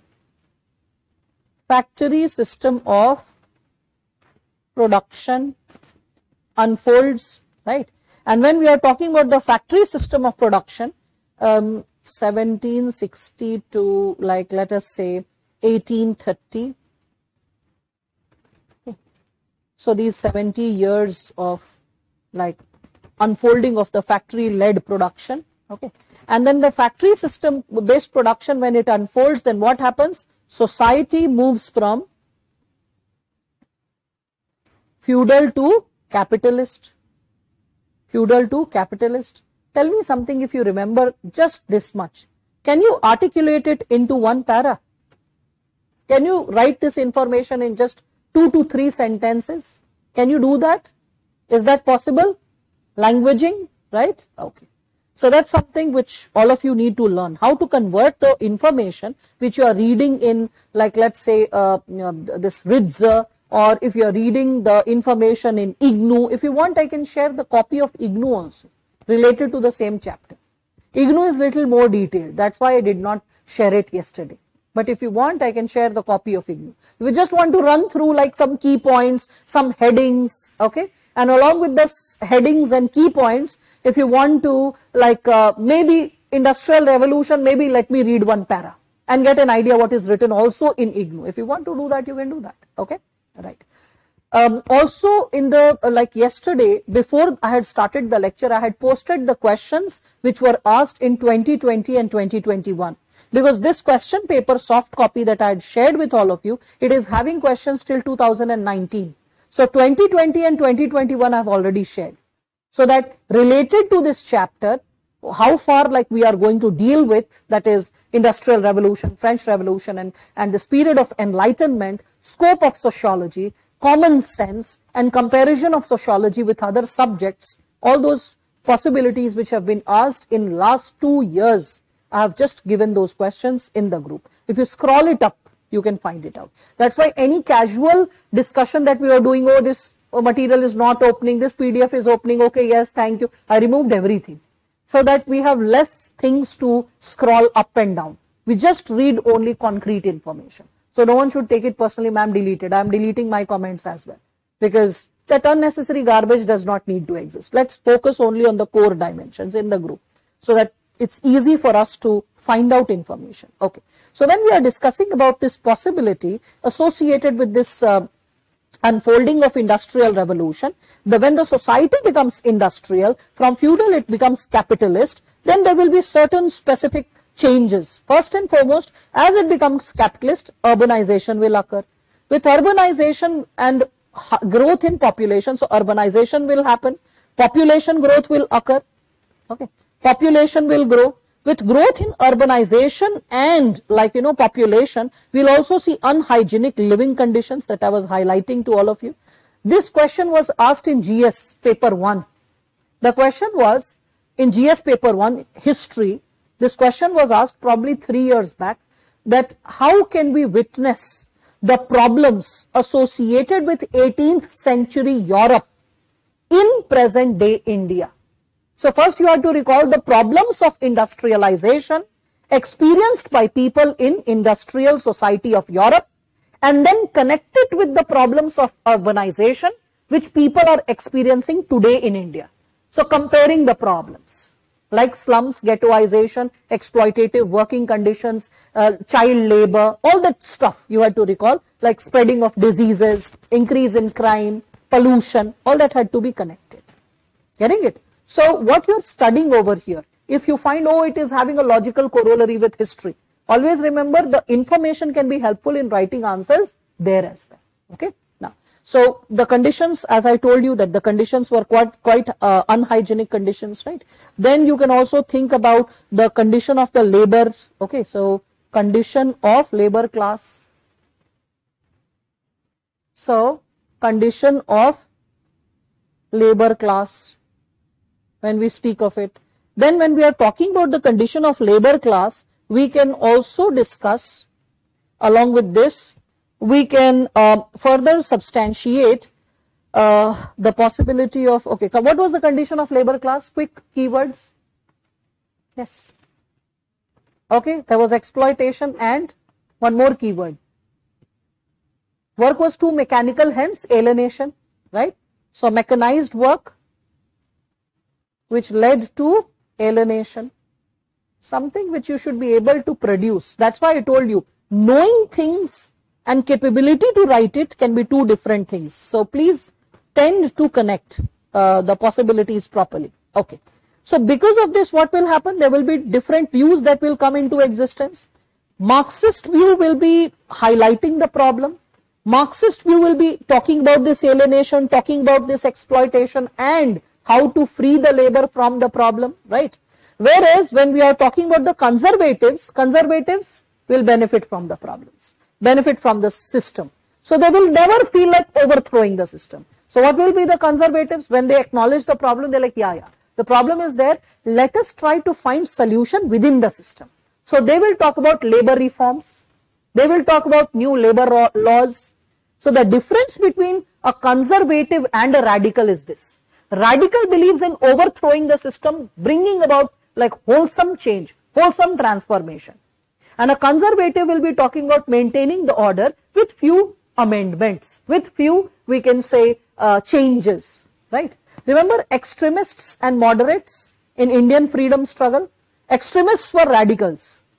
Moderates were trying to bring about some like modification, though they cannot be truly compared, because after all moderates also were thinking about Swaraj. Okay, so they were talking about change, and they were also victims of the exploitation of the British, though the response mechanism was different. Whereas conservatives many a times are part of the system, and they don't want the system to change per se. So will you remember if I just write down radicals and conservatives? Can you connect with that? Just two keywords. Yeah, help me recall. What would the radicals want? Overthrowing of the system, changing the system. What will the conservatives want? Okay, they will talk about reforms and change, but with continuation of the system. Always remember that. Conservatives will talk about continuation of the system with mild reforms and changes. Okay, whereas radicals will talk about overthrowing the system. So they will be like initiating social change through the labor class. Okay, so all that stuff will happen. So what are the significant themes of this industrial revolution? Significant themes of industrial revolution when we speak of it. So what are the significant themes, people, when we speak of it? So first and foremost, under the component of the significant themes of industrial revolution, first and foremost we can reflect upon the condition of labor. Then transformation of property and all. Okay, so condition of labor, that's the first human thing that we need to work about. Okay, so condition of labor, yes, what will you talk about it? First and foremost, will you talk about poverty and squalor that they were living in? Squalor is daridrata, extreme, excruciating, exploitative condition that will lead to squalor. In Hindi it's referred as daridrata, anyone who understands Hindi. Those who don't, no problem. Squalor is extreme poverty, abject poverty. Okay, you can speak of again this socially deprived. Along with this social deprivation, you can also talk about indispensable at the same time. They are indispensable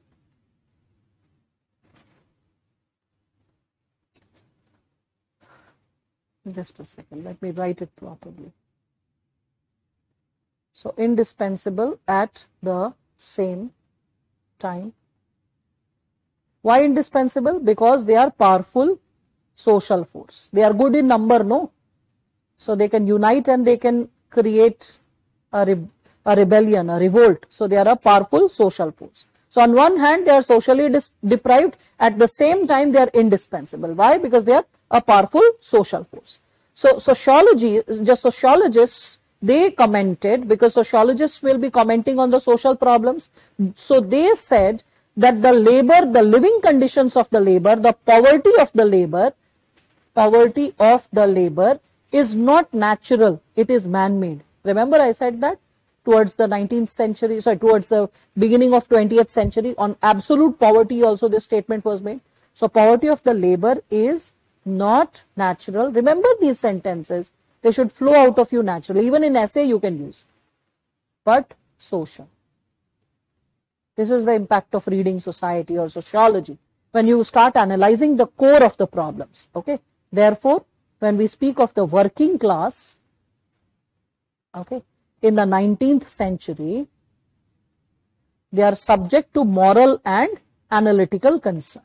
And that's why sociology comes into existence. So they are subject means they are exposed to, subject to moral and analytical concerns.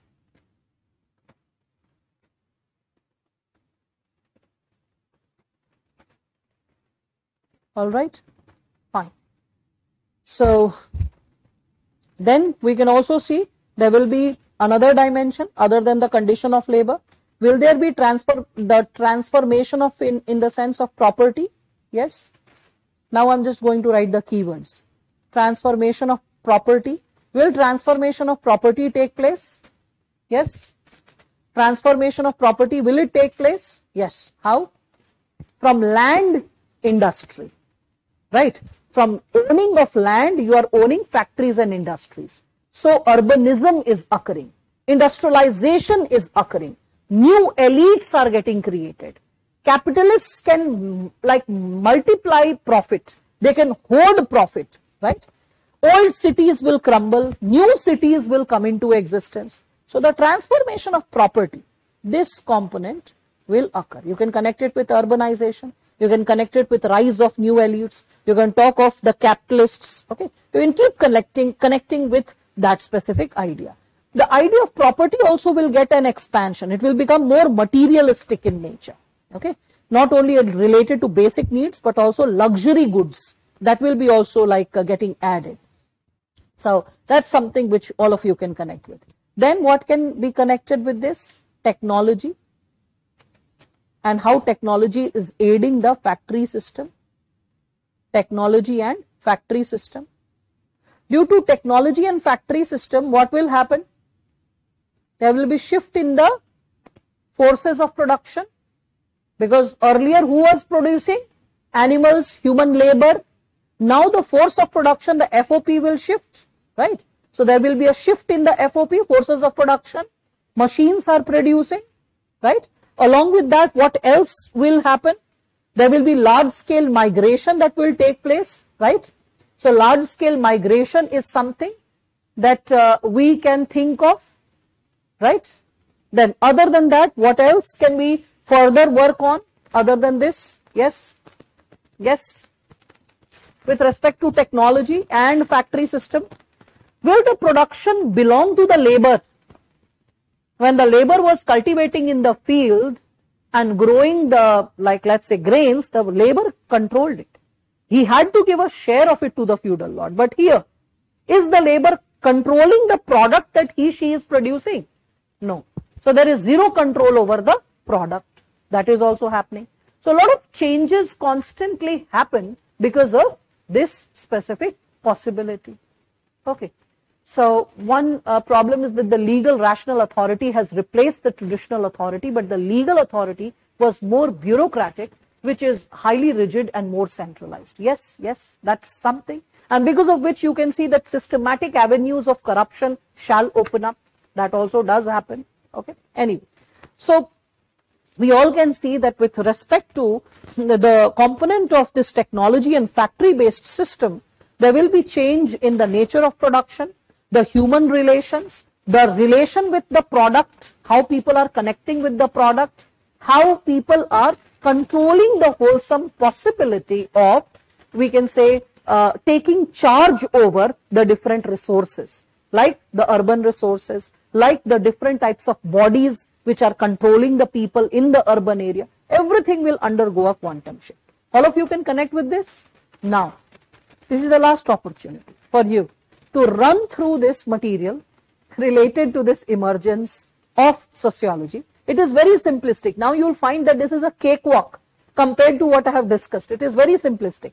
So I have discussed about, like, you know, the three dimensions. I have discussed briefly about the period of enlightenment. You can see there is Locke, Voltaire, Rousseau, Montesquieu. I was discussing about all of them. Montesquieu, what he wrote, John Locke. Okay. So you can see all these individuals, Voltaire, and that's why I did not give you any dictation, because that was not needed. Only keywords which is required for you how to prepare the notes. Then I have given something related to French Revolution. After the French Revolution, I have given you a basic insight about Industrial Revolution. Anything which was mentioned over here, I refrained to incorporate it in your flowchart. The flowchart is having distinct points which are not there in this material. Okay, so please go through this material. This time, because those who have completed the homework, okay, they should be rewarded and they should be given something extra to read. The rest of you will get more to read. So what is the more thing?